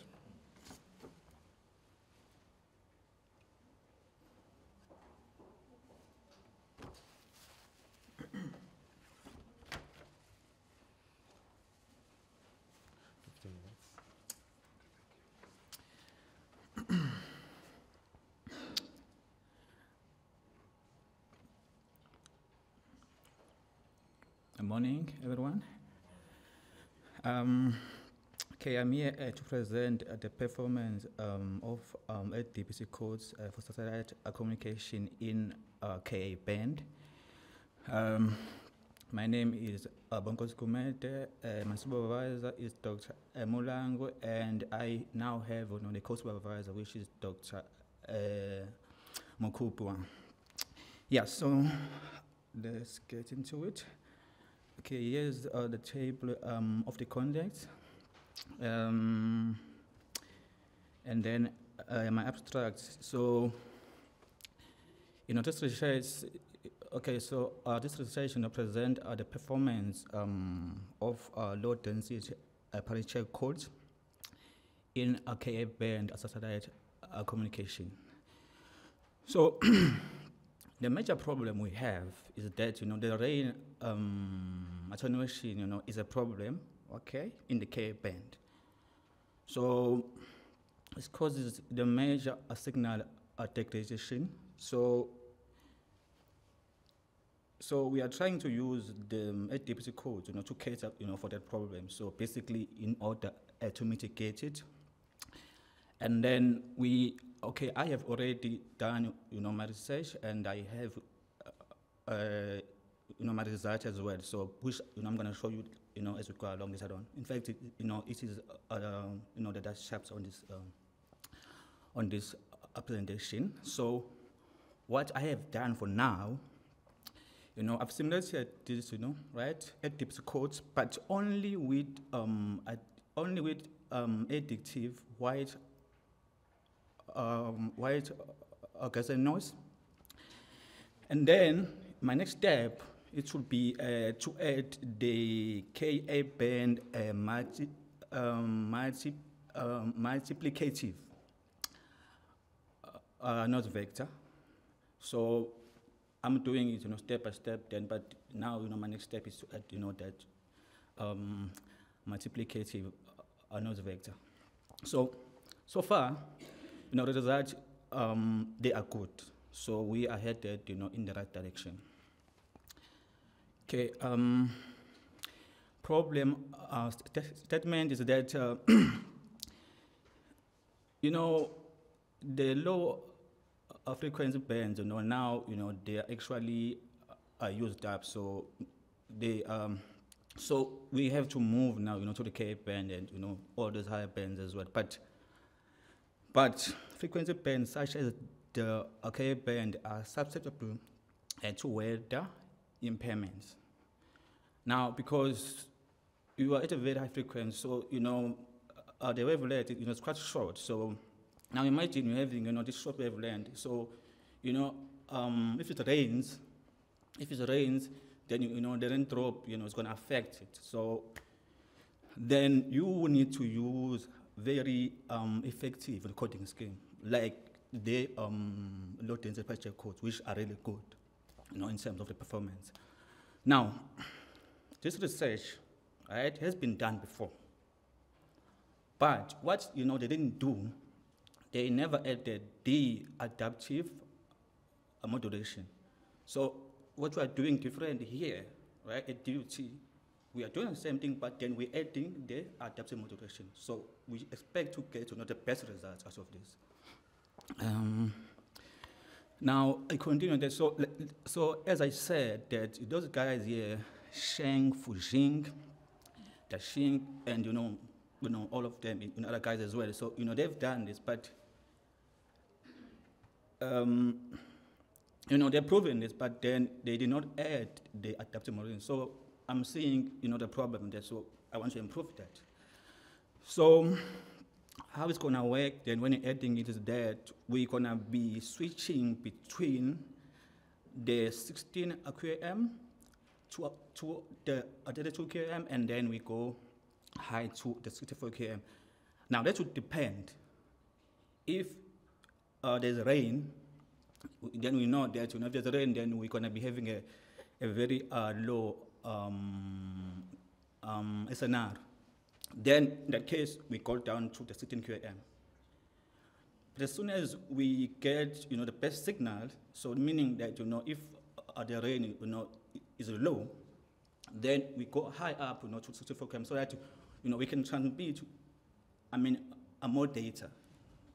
So that will help us to generate more data. So, but, that would depend on the amount, of the signal to noise ratio. If it's low, then we go, to the low 16 QAM, 16 QAM, and then, if it's good, then, we go high up, yeah. So we just, system, we do that, by itself. So that would be the code that we are implementing. We should sense the signal to noise ratio and then give the feedback via the return channel. Okay, now let me show you the system model. So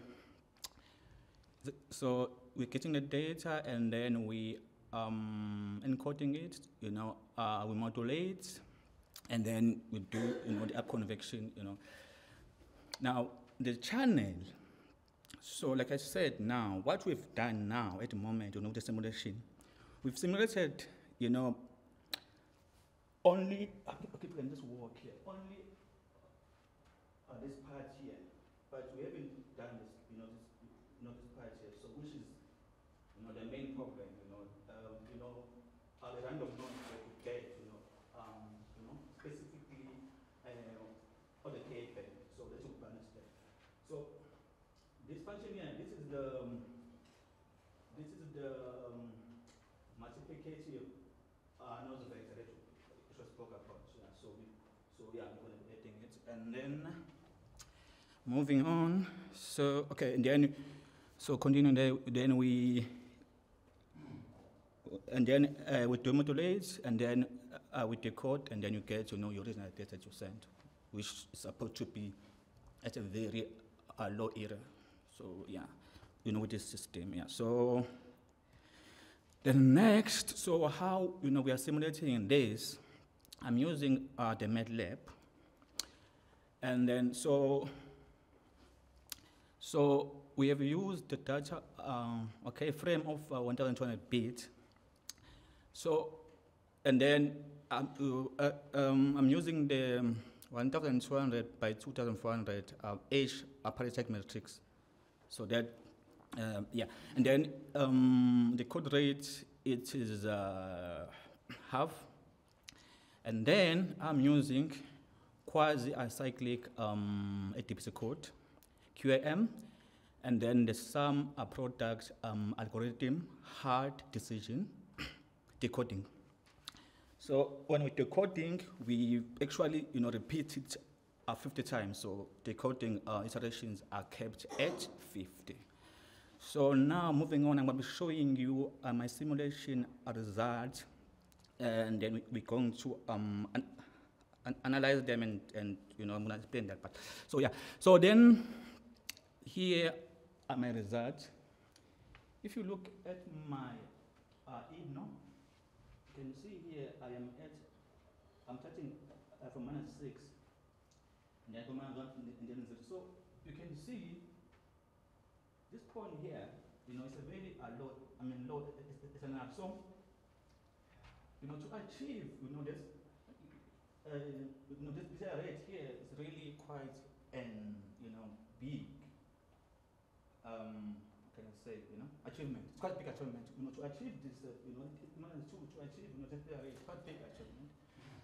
And I'm comparing it to the theoretical ascertaining current. So this you can see this is ATPC, which you can see the curve. Water curve is actually better compared. And then as you go high up, on the 64 curve, also you can see it's still not bad. It's still okay. So I'm happy with that. Yeah. Okay. So then next. So now is the discussion and the conclusion. So on my results, so this is ATPC code with AWG and noise, channel. So results are good, and then you can see that at the PTA rate of 10 to -2, the IGNO is at 4.4. And for the uncoded data has the same PCR of 10-2 at the IGNO of 8 dB. Therefore, ATPC codes have achieved a gain of 4.4 dBs. So the system is quite, good, promising. When the modulation is then now changed to 64 QAM, ATPC code has the PCR rate of 10-2 at the IGNO of 8 8 dBs. And the uncoded data has the same BR, I mean, same BR, yes, but then it's at now the even of 12 dBs. Therefore, 8 dB code now has a gain of 4 dB, which is also quite good. Next phase of the simulation, like I said earlier on, is to add the Ka band multiplicative noise vector, and eventually, and then we're going to compare now to other codes, which we're gonna be using now the table code to compare table code to the DPC codes, and we expect that we're gonna get to the code of that as well. Yeah. So yeah. Okay. Thank you.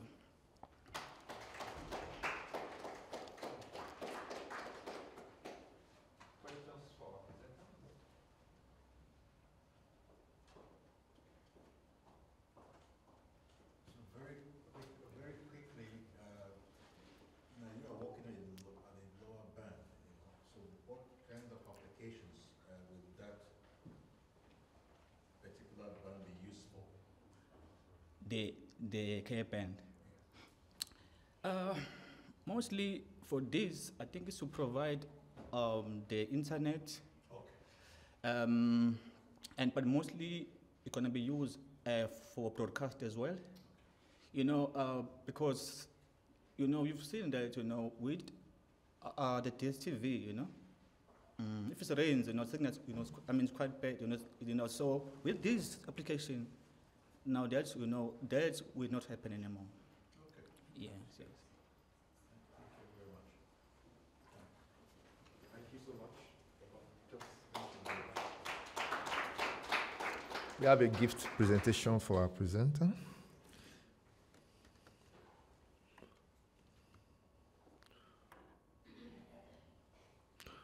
Okay, in the absence of Dr. Mulunga, I will ask Mr.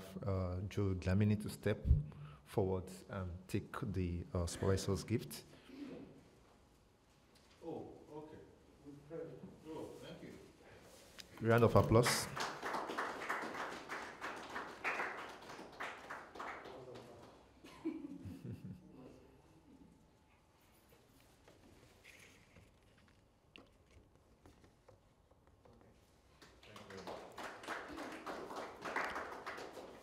Immediately after the next presentation, we'll be having our lunch break.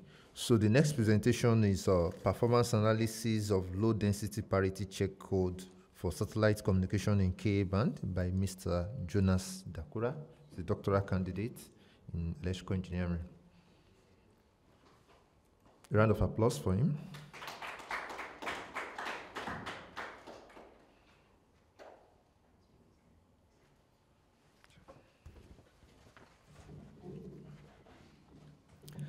Okay. Good morning, everyone. My name is Jonas Dakora, and my presentation is based on the performance analysis of low-density parity check code. I think me and my colleague, we are doing the same project, but we're looking at different modulation schemes. All right, so this is the outline of my presentation.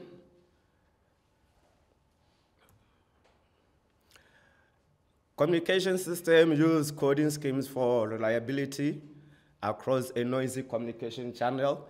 If you look at the LDPC codes are in Ka band, there is a lot of interference because of the high frequencies. So you need a modulation scheme that can be able to minimize your errors at very, very high frequency levels. All right, so the objectives are to develop a coding scheme technique that will be able to transmit the ADPC code over a radio communication system where the receiver is designed to iteratively decode the received codes through the signal constellation related with the codes.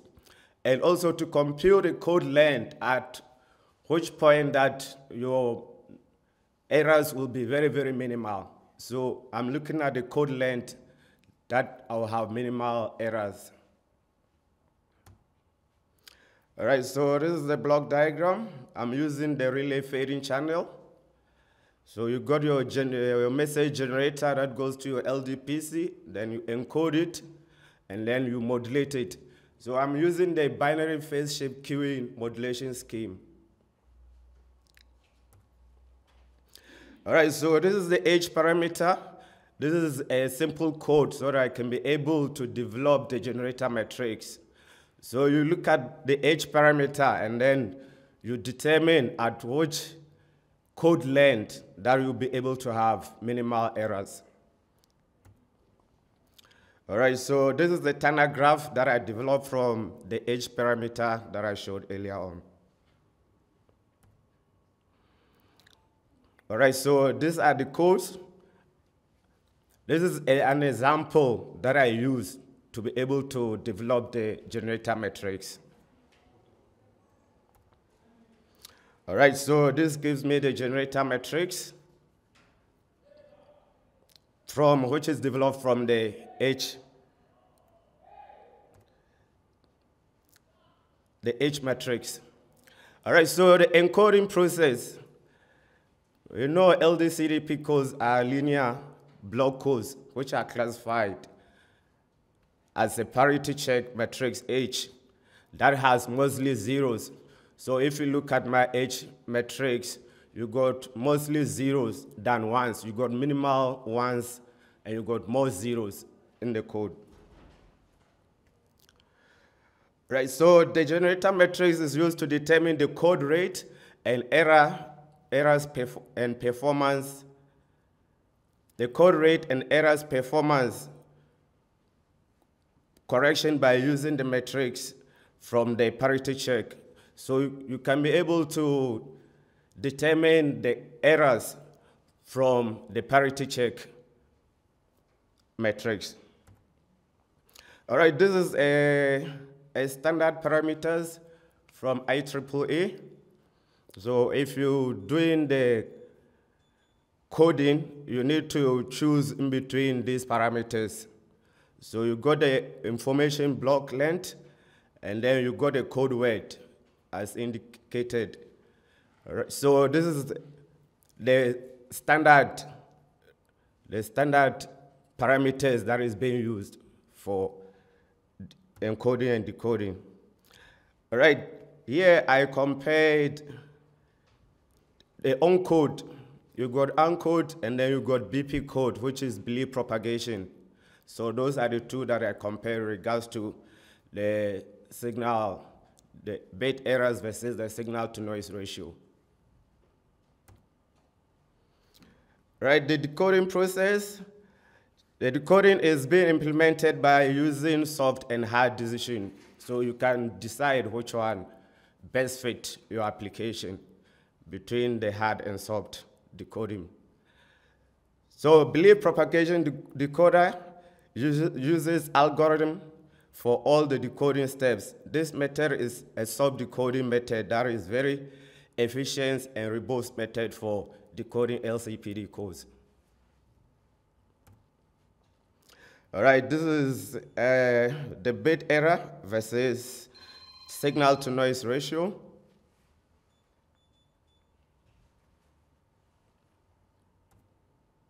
All right, this is the flow diagram for the encoding and decoding process. All right, the simulated results. The bit error performance of LDPC codes communication system is evaluated by using MATLAB. All right, the first figure shows the performance of binary phase shift queuing modulation scheme. And then the second one indicates the belief propagation decoder performance. All right, so these are three different modulation schemes that are compared. You got PBSK, PFSK, and then PASK. So those are the types of modulation schemes that are compared. And if you look at it, if you look at the PBSK, it goes, the signal to noise ratio, it goes the slope, if you look at the slope of the signal to noise ratio, the PBSK performs better than the other modulation schemes that I compared. All right, this is the belief propagation versus the on-code.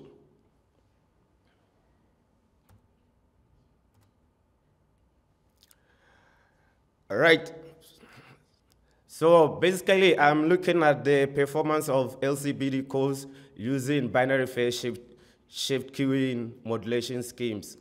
The influence of the code rate and code length were the main parameters that I was looking at.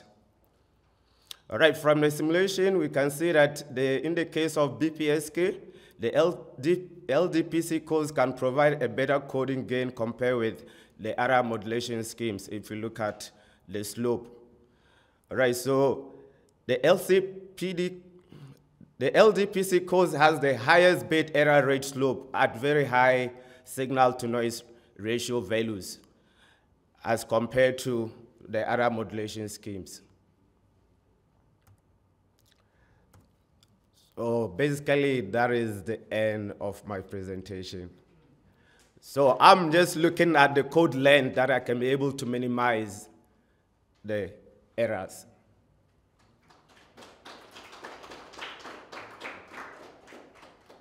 Thank you very much. Questions?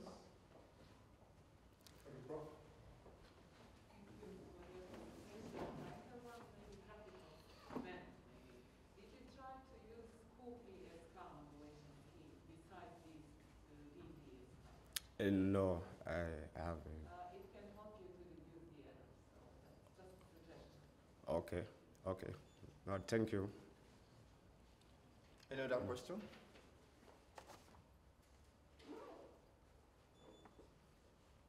So what kind of applications are we looking at with this type of, specifically work on the lower end? So what areas of application? My frequency, I'm looking at from 25 to 30 gigahertz. Yeah. Thank you so much. A round of applause for me.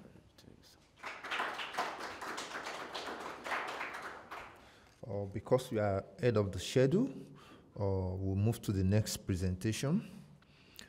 And I hope Mr. Moses is ready. Okay, no problem. Let me just, Mr. Moses Tabon-Koma is from DUT, presenting the presentation titled Public-Private Partnership for Enhancing Border Security Through Space Technology in South Africa. You can step forward.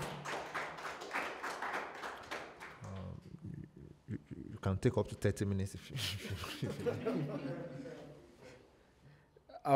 I'll be presenting on public-private partnership for enhancing border security through space technology in South Africa. It's based on a PhD study in business administration with my supervisor being Dr. Akpenyeka. So the study sought to examine the value of employing space technology through effective public-private partnerships to address border security limitations in South Africa. And to achieve this objective, a qualitative research methodology was applied consisting of documentary analysis and semi-structured interviews. So participants in the study were drawn from the border security environment, satellite technology. I had some researchers from, employees of SANSA, and some professionals in the unmanned aerial systems sector. So this study was purely from an applied management perspective.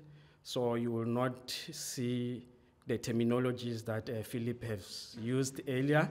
It's purely applied management. So as a background, I will start with the South African border environment and its challenges, and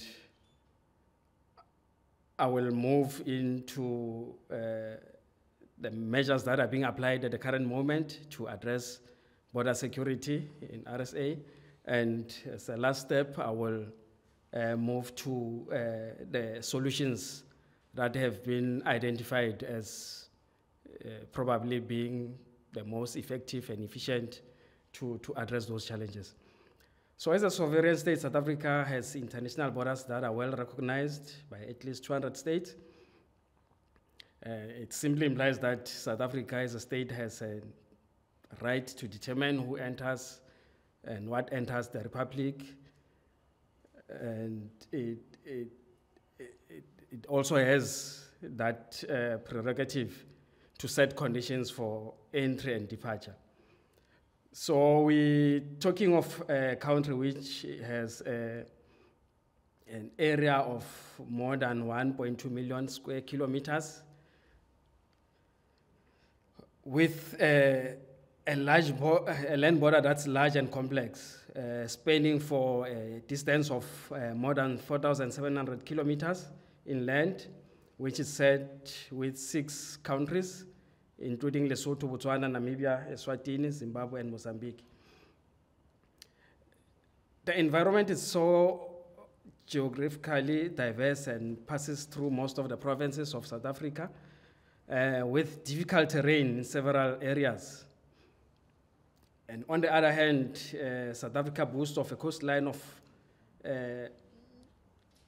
2,800 kilometers inland, running from the Indian Ocean on the Zambican sea border to the Atlantic Ocean on the Namibian sea border. So you can see that our border environment from both land and maritime, it's quite complex, but at the same time, it provides an opportunity for us to leverage on the resources that we use for security and monitoring on the maritime sector. We can still use those for land border, looking at the geographical location. As you can see here, on the Namibian border, we have the Atlantic Ocean that's closer. On the Mozambican border, which is quite problematic, we also have the Indian Ocean. I believe that there are resources at the current moment which are used to monitor the flow of traffic, maritime traffic, and other concerns in that space that can be leveraged for land border security. These are the current threats and risks to border security. These acts of criminality that are happening in the borderline itself. It could be instances of house breakings, robberies, arsons that are happening there. But most critical, it's transnational organized crimes, which consist of the smuggling of persons, smuggling of stolen vehicles. As an example, we have wildlife poaching. We have crimes that involve precious metals that are moved across our land borders. You also have illegal migration or border jumping. Threats of terrorism, it's not an actual threat, but it's imminent, looking at the developments, particularly in the Mozambican area, which could have an impact on security or national security in RSA. You will have technical violations. These are soft violations, illegal grazing. Cattle will be moved in the border of Lesotho to graze on the South African side in the afternoon. The cattle is headed back into Lesotho. So these are merely technical violations, but they, as soft as they may look, they are frustrating the farming community on the South African side, which might lead to other, even though not national security issues, but other security concerns. Yes. The current socio-technical aspects of border security consist of legislative and policy frameworks, about 58 legislations currently that we are implementing in the border environment. A multi-departmental approach, which consists of about 16 organs of state operating in that environment. You will have natural barriers like your rivers, Caledon River, Orange River, and so forth. In some areas, you have physical barriers consisting of fences. You will have patrol assets that are used by the military and the police to monitor and control the borderline, as well as surveillance equipment that's used by organs of state in that regard.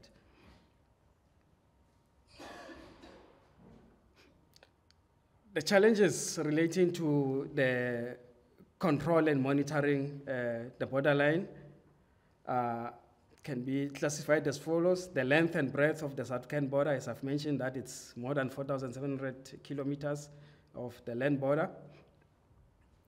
An unfavorable border terrain, which makes it difficult to patrol the borderline through conventional measures, such as foot and vehicle patrols.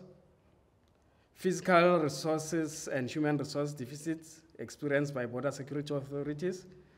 This simply means that there is inadequate force to space ratio to control that area. There are also ineffective border security strategies and the absence of physical barriers in most areas separating South Africa and its neighboring countries. And the study proposed a number of solutions or combinations of solutions, which consist of less emphasis on human-driven approaches, integration of various surveillance and monitoring technologies, and emphasis on partnership-driven approaches.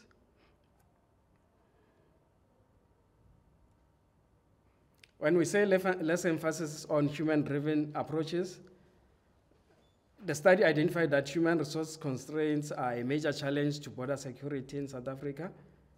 And it also established that the current physical resources were inadequate to provide effective border security, as well as the harsh terrains and unfavorable road conditions, which makes it extremely difficult for border security to patrol using conventional measures such as foot and vehicle patrols. In this instance, we identify that the use of technology might well be best suitable to address this challenge of human resources constraints, as well as to close the gap which are caused by harsh terrains. And if I may also make an example, in some instances, when we do patrols, the fortunate part is that I'm actively involved in that area. So when you do patrols, you will move as a group in vehicles. It's predetermined. Organized elements will know that once we've passed, it will take us another 4 hours to come back. So they will capitalize on that gap to launch their mission. Same with if you use foot patrols, it's harsh terrains which you cannot move with relative ease if you move by foot or on vehicles. And another element when it comes to human is that what I was able to do 10 years ago when I was 20 years old, walking distances barefoot, I would not be able to do that in the current moment because of the physical conditions and so forth. So you'll recruit, but in the long run, the officials that we have recruited will not be suitable for that environment. So it creates a burden on the HR system. You cannot get rid of those officials that you have employed. So it's quite a problematic area, so to say. And it has also been established that globally, monitoring international borders using human eyes, it's becoming an outdated method. And it's no longer the only option that's available. Though it's still a vital component of border security, but it cannot be solely based on that element only. And we argue that the existing border security measures, as I've indicated earlier, ought to be augmented by technical solutions and innovations. And the countries like the US, India, and even Egypt, they are now looking at employing space technology to monitor their international borders. And it's for that reason that even South Africa needs to consider that to address its border security challenges. Yes, I've indicated that typically our system is conventional and it consists of border guards and border posts along international routes where traffic is stopped and vehicles and passengers are inspected. Referring to the actual points of entry and exit, but also in between border posts, there are border guards who do border patrols using existing routes at predetermined intervals. So the task itself involves extensive human resources. Even to patrol a small area, you will still need a lot of human and physical resources. It's a proposal, we're saying integration of technologies. Technology continues to play a critical role in the delivery of various services in many industries and sectors. This includes the defense, safety, and security sectors, where massive investments are made in emerging technologies to enhance the security and defense and military capabilities of some of the countries. And various technologies in the form of satellites, manned aircraft, video surveillance, and radars are employed by border security entities to control and monitor national territories, as well as unmanned aerial systems. They also form part of this combination of technologies. And they assist in doing surveillance and also in identification systems.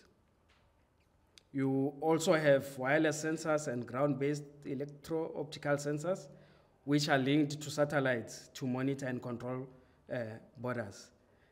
And the integration of these resources, colleagues, assist in providing situational awareness, optimize border patrol activities, and enable border authorities to react quickly to cross-border criminal activities. So you are able to monitor the whole border space from a centralized point. If there are violations that you pick up, you are able to dispatch your reactive teams.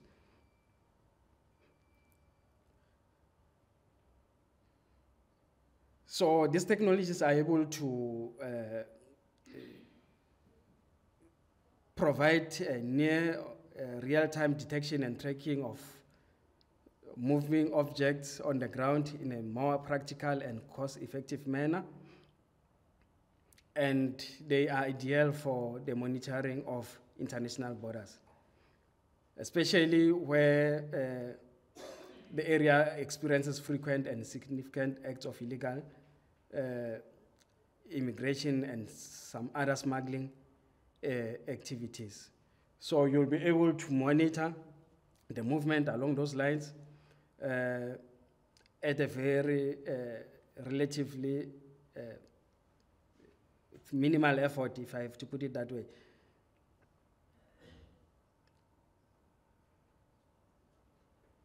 And you are also able to collect more data than you would if you use humans. As I've made an example that one of our surveillance method would be a soldier standing on top of a mountain with binoculars, doing, we call it a reconnaissance. You have to stand there for hours. And on the Lesotho side, if I have to make an example, the ground is higher than ours, so they are able to see you more than you can see them. So it actually defeats the whole purpose, because while you think you are watching them, they're actually watching you. So, so you need technology to actually assist you in that. But in the study, there were some drawbacks that we identified. Particularly the use of satellites. Some of the experts have indicated that it will not be as effective in detecting small items, such as people crossing a border. It could also be difficult to discern between people and animals. But on the other hand, it was indicated that maybe those drawbacks could be addressed by developing and launching a constellation of expensive satellites fitted with sophisticated high-resolution cameras. That South Africa might not be in a financial position to use satellites for border security. These were the arguments that were presented then. I believe that there could be some comments here that actually dispute this notion. But when we look deeper into available literature, we also established that as much as some of the experts have indicated that it might be expensive, but the cost of launching satellites, it's dropping year on year.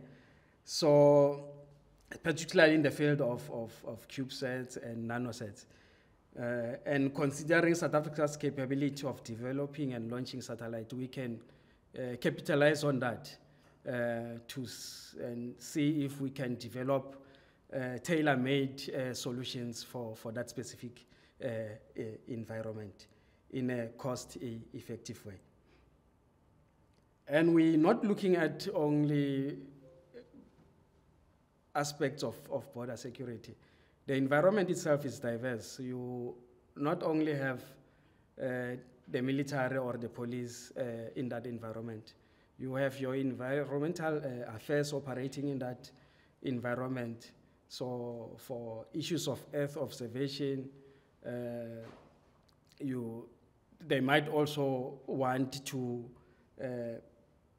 be part of the whole arrangement that we are actually proposing, as well as monitoring of wildlife, like in your Kruger National Park. You might use the same assets that you use for border security and use it for that particular purpose.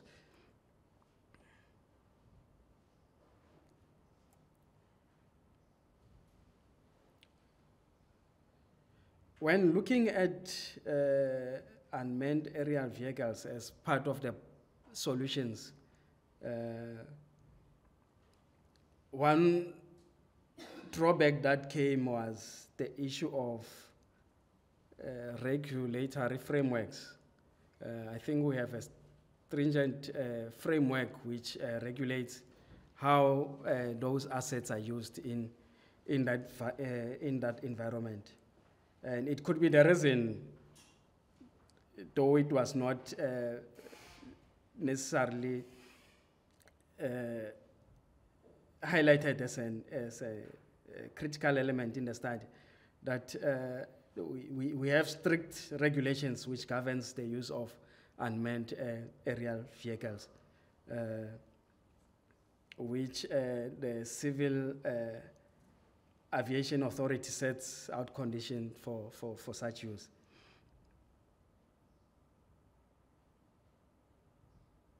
Other drawbacks that were identified related to the issue of procurement, operation, and maintenance, as well as training requirements. which might escalate the cost of using those assets for border security. But we argue that ignoring the value that this technology could add to border security by preferring to old and ineffective methods would not better our positions, our current position in terms of managing that space. Then we further looked at how we can collaborate with the private sector in that environment to address the challenges that we have identified, and also to provide technological solutions that we have identified. And we've realized that the private sector continues to play a critical role in the provision of effective technological solutions for various national security programs together with public institutions. For instance, space technology-based public-private partnerships have been realized in strategic sectors such as the military to develop a military communication systems and high-speed internet to be accessed by various units. And moreover, the space industry has introduced public-private partnerships in space applications such as remote sensing, global navigations, and international communication system. So there's already a platform that we can tap into to meet our border security needs. And we're saying opportunities for that particular partnership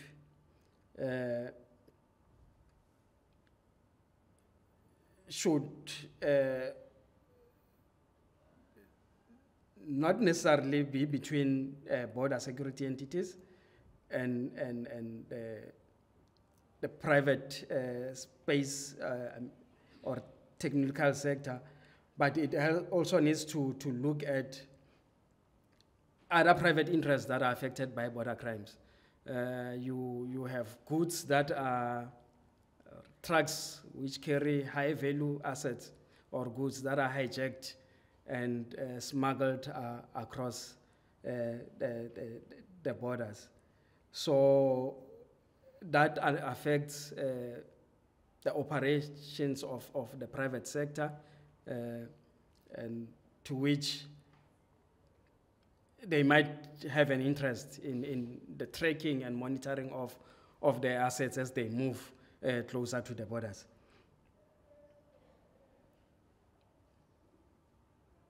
We also have a strong academic fraternity which operate in the space of space technology.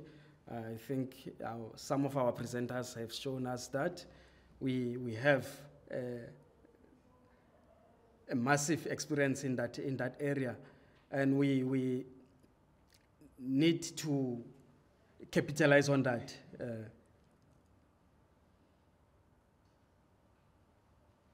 And looking at another aspect of the technologies that we have identified, we said the skills used to develop UAVs by some companies are sourced through partnership with local academic institutions, while materials for the drones are procured from local additive manufacturing competency centers attached to.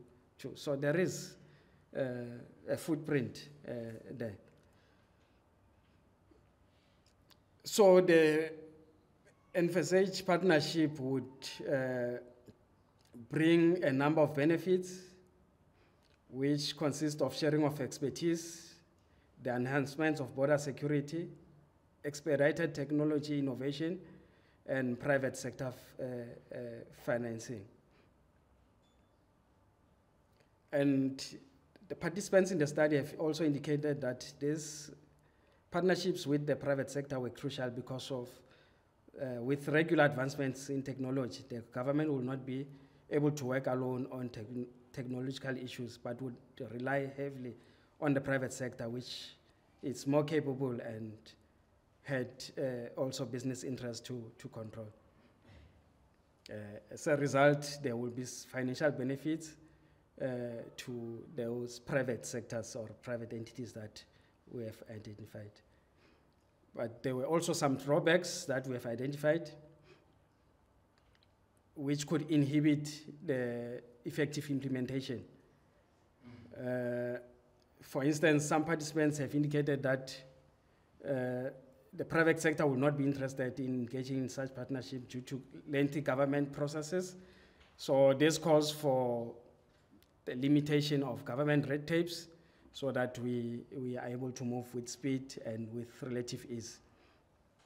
Cost implications also came as a factor, which could discourage the public sector from engaging in such partnership. There were other issues that were raised that the involvement of the private sector might compromise border security, information, and mission security. Issue of corruption, conflict of interest, and the risk associated with the envisaged partnership were some of the inhibiting factors mentioned by the person. But these are issues that can be managed.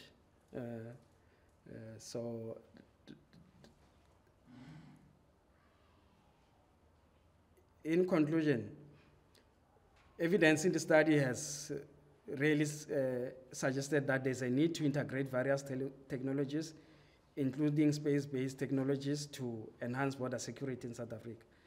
It also highlighted opportunities for the South African border security authorities to collaborate with the private space technology sector for the provision of space technologies to be used for border security.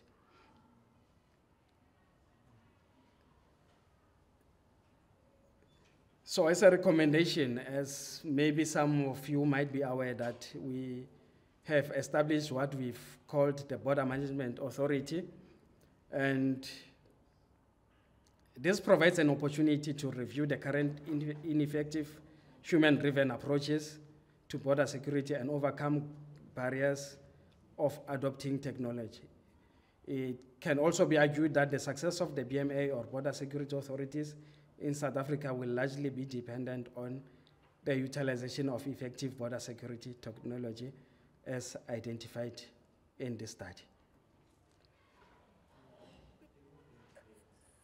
And we also looked at a possible future research, a research that will identify suitable technology for the South African border environment and needs.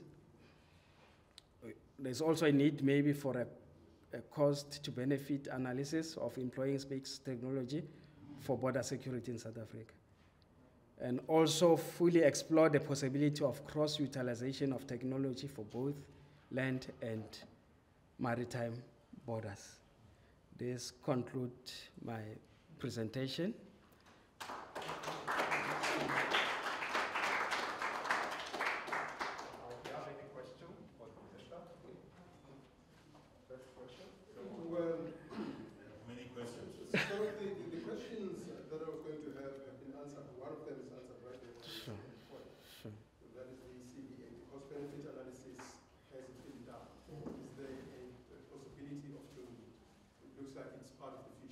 Sure. So that's been answered. Now, this is a topic that includes politics and social factors. So the question really is, South African authorities, are they ready for these technological advances and innovations? Where does this put us as far as the red tape is concerned? Yeah, there's quite a lot of red tapes. Firstly, organized labor would be the first biggest obstacle because the fear would be you are replacing humans with technology, and you might get some resistance in that. And we know that they also survive on the numbers, membership numbers. So by introducing technology, we're actually reducing membership. And we know that organized labor doesn't function as independent. It's also a political space, as we have indicated. So those are some of the obstacles that we need to overcome first before we can get to a point whereby the technology is well embraced, and even the fixed mindset that it's better to use humans than technology, yes. Yeah. So the next presentation is by Ms. Ntombenzintle Kwayama from DUT. She will be presenting presentation titled Converging for Human and Social Wealth in the Fourth Industrial Revolution, REM. Please step forward. Good day, ladies and gentlemen. My name is Ntombenzintle Kwayama. I am a student from the Department of Information and Corporate Management at DUT, and today I'll be presenting my research proposal summary for my master's thesis, with the title being Converging Technologies for Human and Social World in the Fourth Industrial Revolution realm. So a little bit of background for my proposal. Humans first evolved as hunter-gatherers on the savanna plains of Africa 200,000 years ago. Our early human ancestors provided the skeletal and muscular structure for bipedal locomotion, centers to detect visual, auditory, haptic, olfactory, and gustatory stimuli, and information processing abilities. In 1781, James Watt designed a steam engine with a 10 horsepower, which enabled a wide range of manufacturing to production and agricultural machinery to be powered. This ushered in the first industrial revolution, since it enabled the creation of mechanical energy from chemical and oxygen combustion, which could be used for a variety of movement and processing. The capacity to harness mechanical energy on demand without the requirement of human or chemical involvement was its revolution. In around 1886, the second industrial revolution had begun to arrive with industrial scale edification and electric motors. Gottlieb Daimler built the first automobile in 1885. And the third industrial revolution began with developments in microelectronics and semiconductors in the mid-1950s through to the early 1970s. Developments in telecommunications led to the inception of the internet by the 1990s. That in the following decade saw the groundwork laid for global data centers, online marketplaces, social media, and mobile devices. The birth of World Wide Web brought with it a new syntax and protocol that enable machinery to talk to each other and with humans. And today, human enhancement is setting in, and technologies are advancing at a very rapid rate. And therefore, the aim for this research is to explore the potentials of converging technologies in reshaping human beings and societies, which means humans' actions and their behaviors.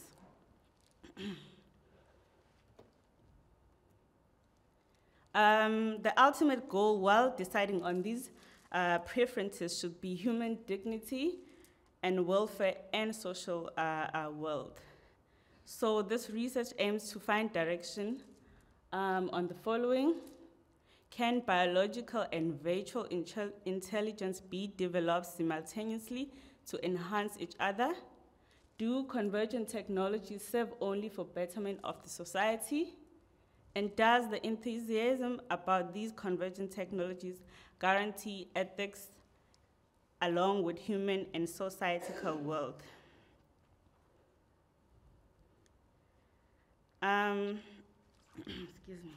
This research that needs to be done for this problem can be done through the use of interviews, structured interviews, which will be face-to-face, computer-assisted, and the potential interviewees would be professors and well-established researchers in the fields of informatics, human-computer interaction, user experience, accessibility design, biotechnology, computer science, electrical engineering, artificial intelligence, participatory democracy, and communications.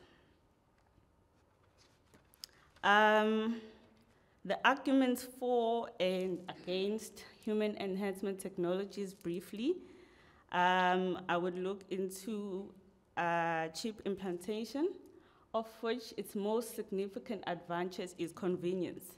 So if a person has installed a chip in their hands, by convenience, it means they can use it to unlock the doors, use it to, sorry.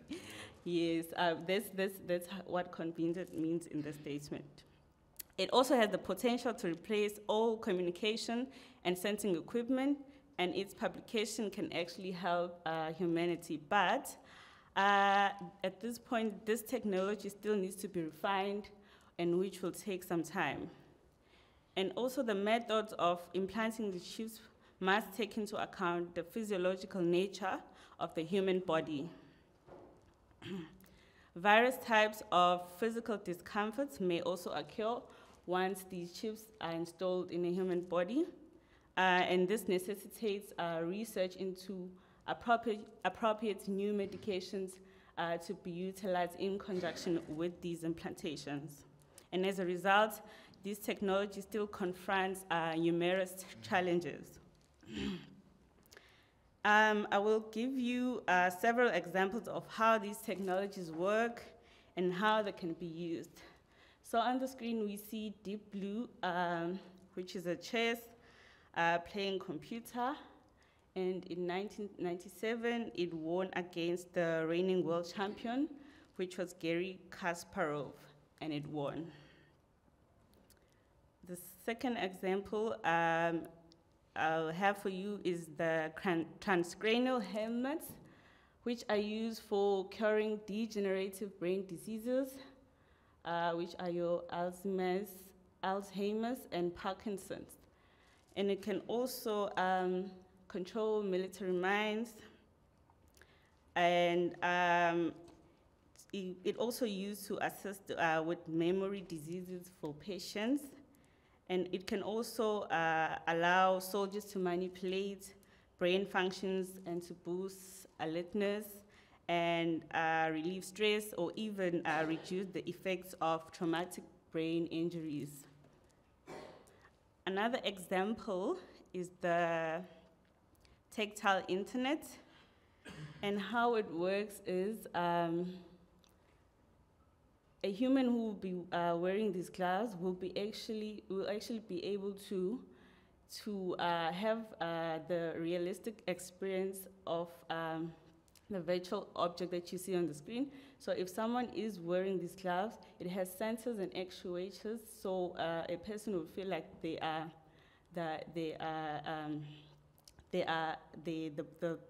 object is on their hands. And it can also the human can also touch and interact with this virtual object while experiencing this haptic feedback. Another example I have is the Sophia. Sophia is a humanoid. Yes, she recently made a statement that she wants to start a family, and she wants to have a baby robot.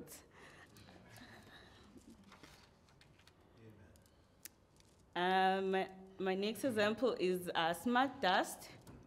Smart Dust is a few millimeter-sized device that operates individually using a very small power supply, and it consists of multiple wireless micro-electromechanical systems which are equipped with sensors, cameras, and other communication mechanisms.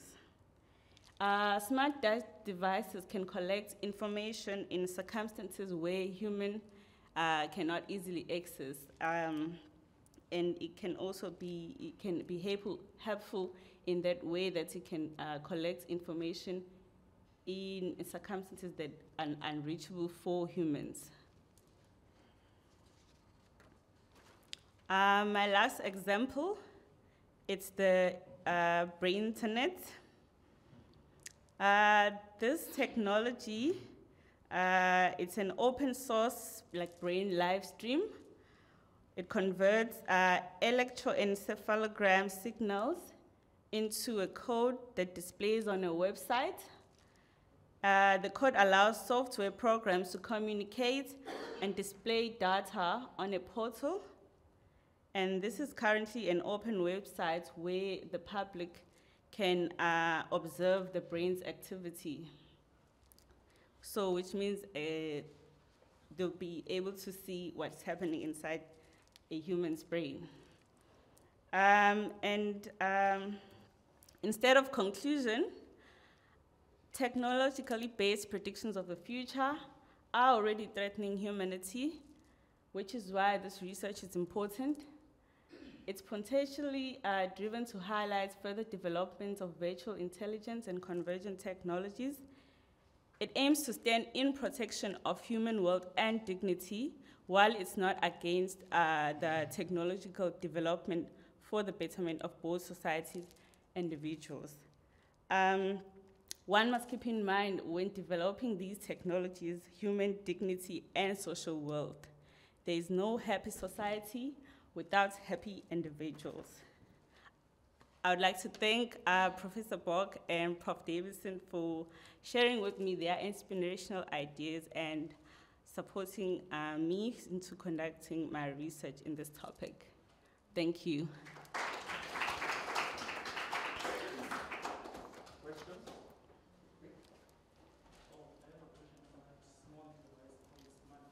Sorry?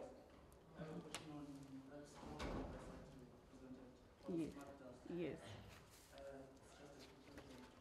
So what's a practical application for that smart task, and also how is it placed on that practical application? What's the practical application? So smart data collects information, as I've mentioned, where humans don't have access, cannot access. So it can also be put inside your body to collect that information. So wherever humans cannot access that, that's the use of it, to collect that information. May I add something? It can be used for space science as well. So if you can't go there, you can set of these smart devices that are communicating mutually and sending information back to Earth. You can use them and see that, so deeply into the sea, to scan the light there. And also you can use it for human blood system to make some tests, because it's nano scale. Any question? Sorry, just a follow-up question. Has it been applied or is just information? Applied. Yes. Right.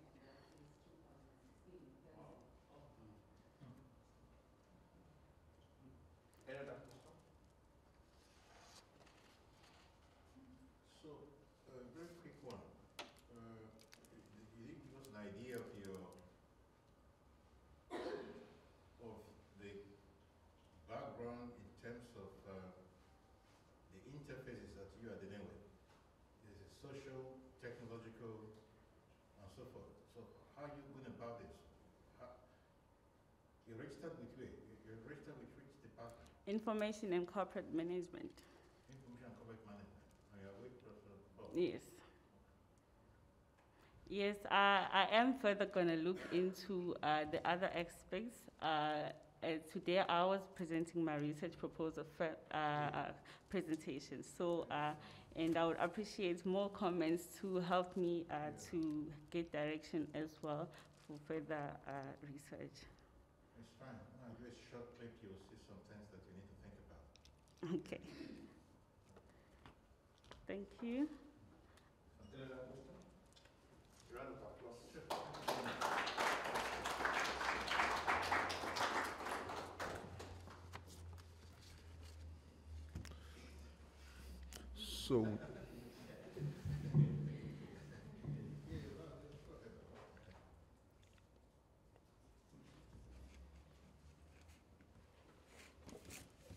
So we'll take one more presentation before Professor Davidson comes on board. The last presenter on the program here is Ms. Sindisiwe Malanda from DUT. She'll be presenting the presentation titled Transient Fault Analysis of a VSC-based multi-terminal HVDC scheme, Space Power Systems. Ms. Malanda, you can please step forward. Greetings to the program director, professors, and the fellow researchers. My name is Sindisiwe Malanda, and today I'll be talking about the transient fault analysis of a VSC-based multi-terminal HVDC schemes.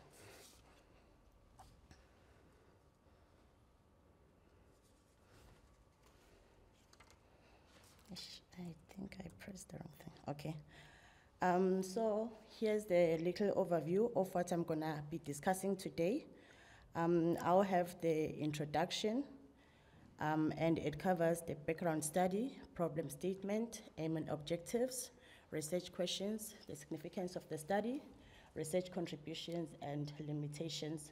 And then it will be followed by the literature review, and I'll move on to mathematical modeling, development of MTDC, VSC, HVDC model, results, discussion, and the conclusion. So we as a country, we all know what problems are we facing currently. Problems such as power instability, which leads to periodic load shedding. I'm sure we are aware of that. We've been suffering from that for the past weekend. So I'd like to move on to the ESCOM now. We know that ESCOM is heavily dependent on coal as its primary source of electricity due to large-scale reserves. And these instabilities are normally caused by the high population, growth, rapid economic expansion, load growth, and etc. They are not limited to this. There are so many causes of these power instabilities. So, features or qualities of a standard and a reliable power grid should be as follows. First, the grid voltage generated should be within the limit. Transmission lines must be able to retain stability during fault. It must not be overloaded, and the grid must be able to withstand the loss of a generator. And lastly, the generator capacity must be greater than the demand. So here in South Africa, we not only are generating power for ourselves, or we're not using the only power that we are generating. South Africa is also interconnected through the transmission lines with our neighboring countries, which are Mozambique, for instance. We have the HVDC transmission lines, which is rated as 533 kV, and we have Swaziland, Namibia, Botswana, which they are all rated at 400 kV, and they are using HVAC lines. And then we have Lesotho, which is rated at 132 kV. And presently, green energy is linked to high voltage direct current, which is HVDC, and DC grids to incorporate the large-scale renewable energy plants. Moving to Africa, we know that Africa has high potential of power, of primary sources of energy, such as oil, gases, coal here in the southern region, and the hydro resources which are available in the central region. which means we have a high potential of power. So now the possible developments of the wind power, hydroelectric project, and the solar can sufficiently electrify the whole of Africa and can even trade to European countries. And the proposal of integrating the African power grid into a smart integrated Africa electric power supergrid through the use of HVDC technology will enable the large penetration of renewable power without compromising the power system, active and reactive power, power quality, and the voltage stability. But now, the problem with these renewable resources is that they are found far from the load centers, which brings a problem because this power must be transmitted in the most reliable and efficient way. So what's the solutions to that? We have HVDC transmission system, which is the preferred system of transmitting these high voltages or power. So HVDC has few, or should I say the advantages why we prefer them over HVAC. It's because they have the minimal harmonic oscillation problems due to the absence of frequencies, and also it can interconnect the network which have different frequencies. So there are two types of HVDC transmission system which can be employed in a medium and the high voltage system, and they are VSC, which is the voltage source converter, and the LCC, which is the line commutated converter. Presently, or should I say the most newest technology is the VSC, which uses the IGBT switches, which are insulated gate bipolar transistors. So just like any other system, VSC HVDC system has several advantages. We're looking at the lower losses, the black start capability. It can control the reactive and active power independently, and it has the grid access for weak network, and it can be configured into a multi-terminal system, and lastly, it has low environmental impact. So VSC has the power reversal capability, of which it's the one that led to the establishment of MTDC network like supergrids. So MTDC system can be configured as the two-level VSC topology or the half-bridge half-bridge multi-level modular converters. And there are already existing networks which uses two-level topology and HBMMC. But now the problem with the VSC, as much as it has a lot of advantages, there's one major problem with the VSC converters is that they are prone to DC line fault. And then high fault currents has the possibility of damaging the system's equipment, such as insulation of the cables, IGBT switches, and it also destroys the diode of the converter terminal. So for multi-terminal to be developed successfully, a detailed analysis of 4 key aspects is required, namely dynamic behavior, fault behavior, power flow control, and lastly, it's system integration. A VSC MTDC network has a great flexibility for large-scale renewable energy integration. However, MTDC protection is still a major problem. As I've mentioned before, that due to DC fault, they become limited, or there's a limitation in development of MTDC. And I have figure 1, which shows the link between the Namibia and Zambia, and it's the first African VSC-based transmission system, which was commissioned in 2010, and the name of the system is Caprivi Link. So, moving to the problem statement,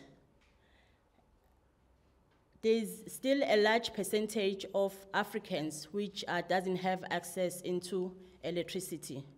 And this also affects our economic growth as the continent. However, we have renewable sources in Africa. As I've mentioned before, we have oil, we have hydro, we have coal in the Southern Africa, meaning we can have, or rather we can introduce the energy mix which will integrate all these resources to our existing grid. But now the problem is that these resources, they are far from the load centers. And it's a very long distance which HVAC cannot be used. So HVDC transmission system presents minimal transmission losses compared to HVAC. It also has low cost over the long distances and are environmental friendly. So presently, VSC-based HVDC technology is used for HVDC projects. They are no longer using LCC. It's more like it's outdated, and it has lots of drawbacks compared to VSC. So now, for the MTDC to be realized, there are some things that needs to be done. For instance, I've mentioned that the IGBTs, they are vulnerable when it comes to DC side fault. So for this system to be developed, a thorough understanding of the behavior of the system needs to be done so that they will be able to come up with the protection of this system. So the analysis of the fault is very, very, very important. So the aim of this research is to investigate, the aim of this report, of this study is to analyze the transients DC fault in a 2-level monopolar VSC-based multi-terminal HVDC schemes, which consist of 4 asynchronous terminals sharing the rated voltage of 400 kV on the DC side. And the research objectives are given as follows. I have 6 of them, which are listed here. Number 1, to develop a VSC-based MTDC HVDC system test model using the PSCAD software packaging. Number 2, to investigate the transient fault and their influencing factors in multi-terminal HVDC network. Thirdly, is to analyze the influence of the components' main parameters on the transient fault current development during pole to ground fault, as well as the interaction between the components by means of simulation. And we'll further analyze and understand the concept of voltage source, converters, and its behavior. And lastly, I will identify and quantify the major fault current influencing factors, for example, transmission technology, network grounding systems, and network topology. And then in the literature, I covered the overview of HVDC transmission system, which is number 1, the configuration.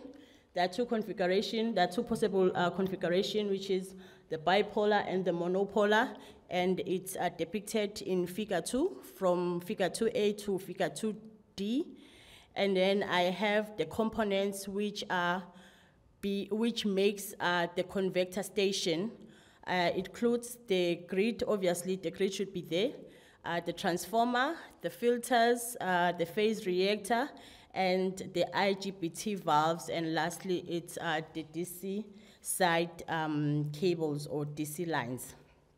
And then figure 4 shows the PQ circle diagram for the VSC converter. As I've said, the VSCs, they have a capability of forward and reverse power flow. The power flow can be reversed.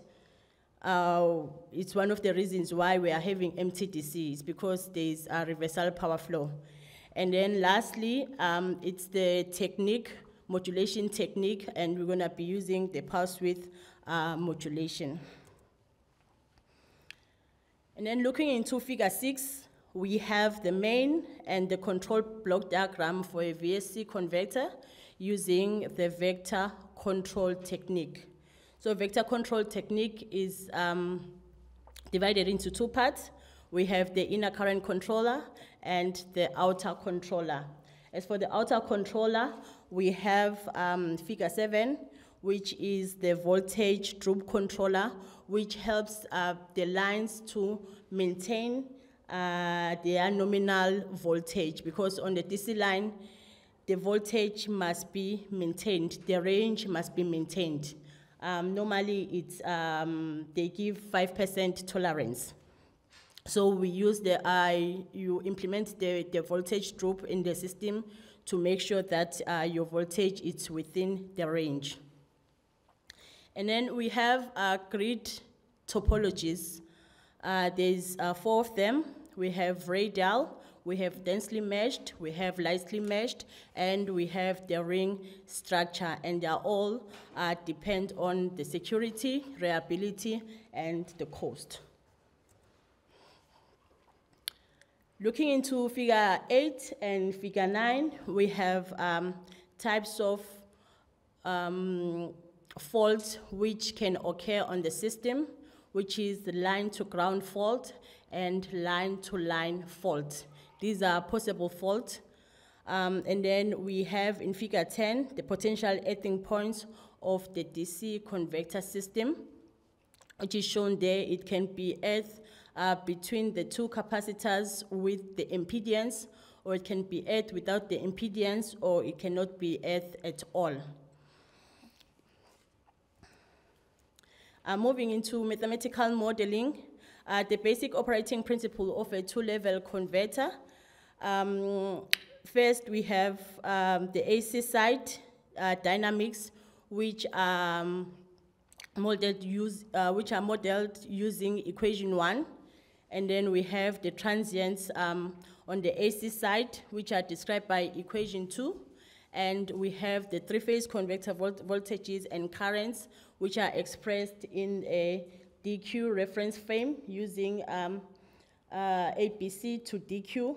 That is for the control purposes, because we can't use all 3-phase. Instead, we use 2. So we have to convert our lines, our 3-phase line into 2 signals, which is the DQ transformation, rotating synchronously at the given AC frequency. And the equations are there, equation 3 and equation 4. And then figure 11 shows the schematic representation of the VSC HVDC system. And equation 5, 6, and 7, they are used to model the DC line dynamics. So the development of the MTDC VSC HVDC model is shown in figure 12. It's a complete structure which was proposed.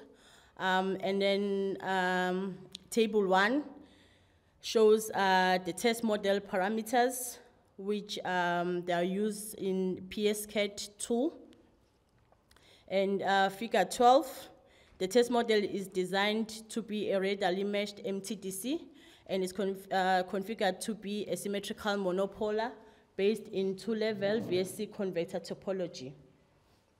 So figure 13 I was just showing the rectifier side of the two-level VSC HVDC based model, which is simulated on PSCAD.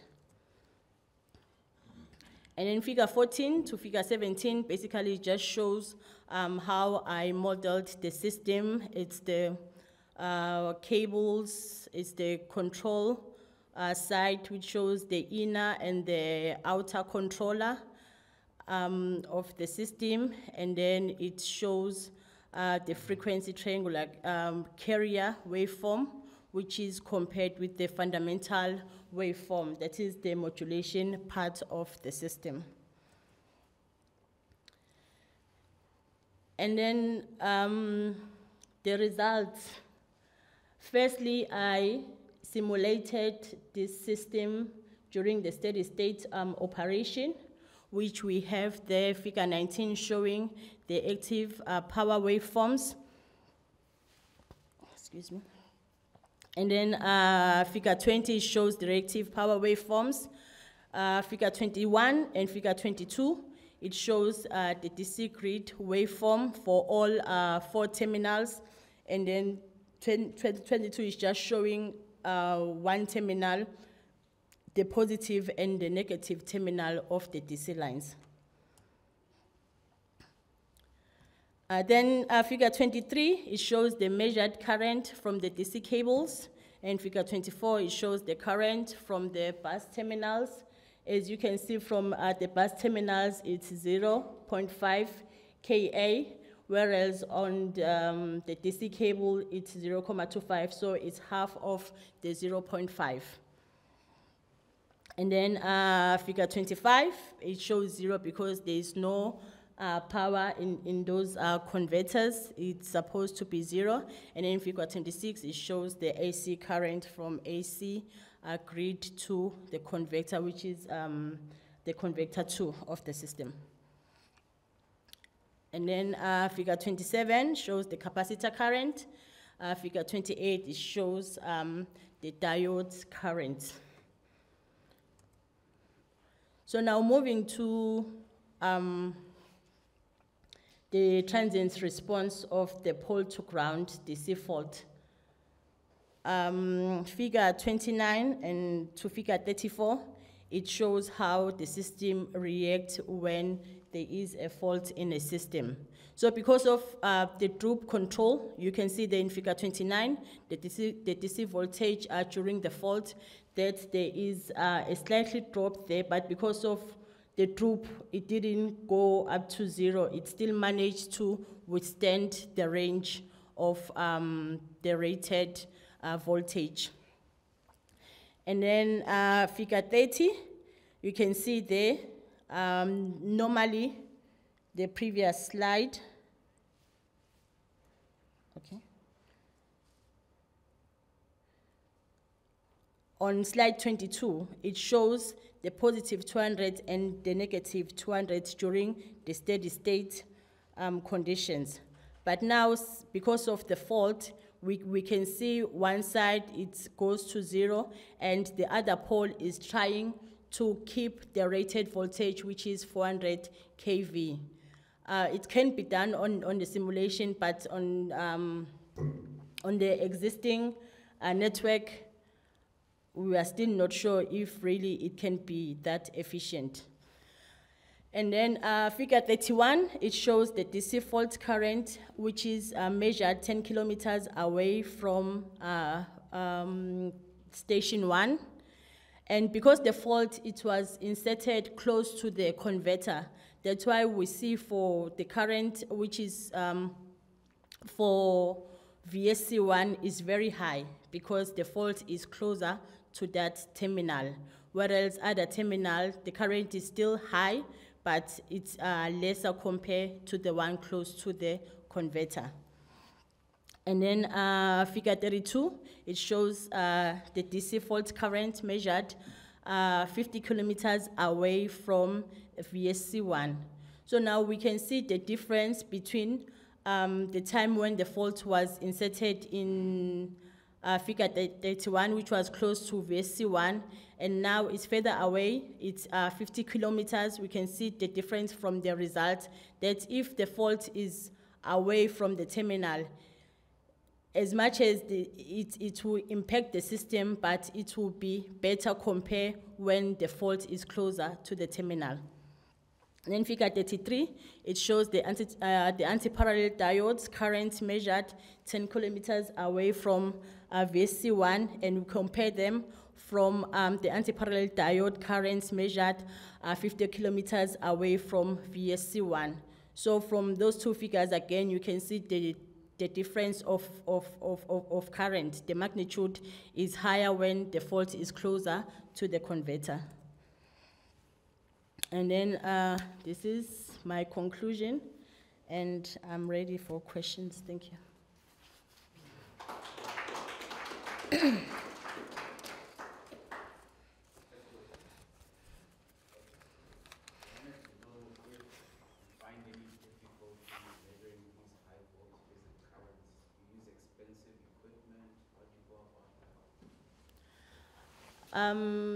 This study was done only on the simulation, so there was no practical implementation. So it wasn't really a problem to get these high currents from the fault.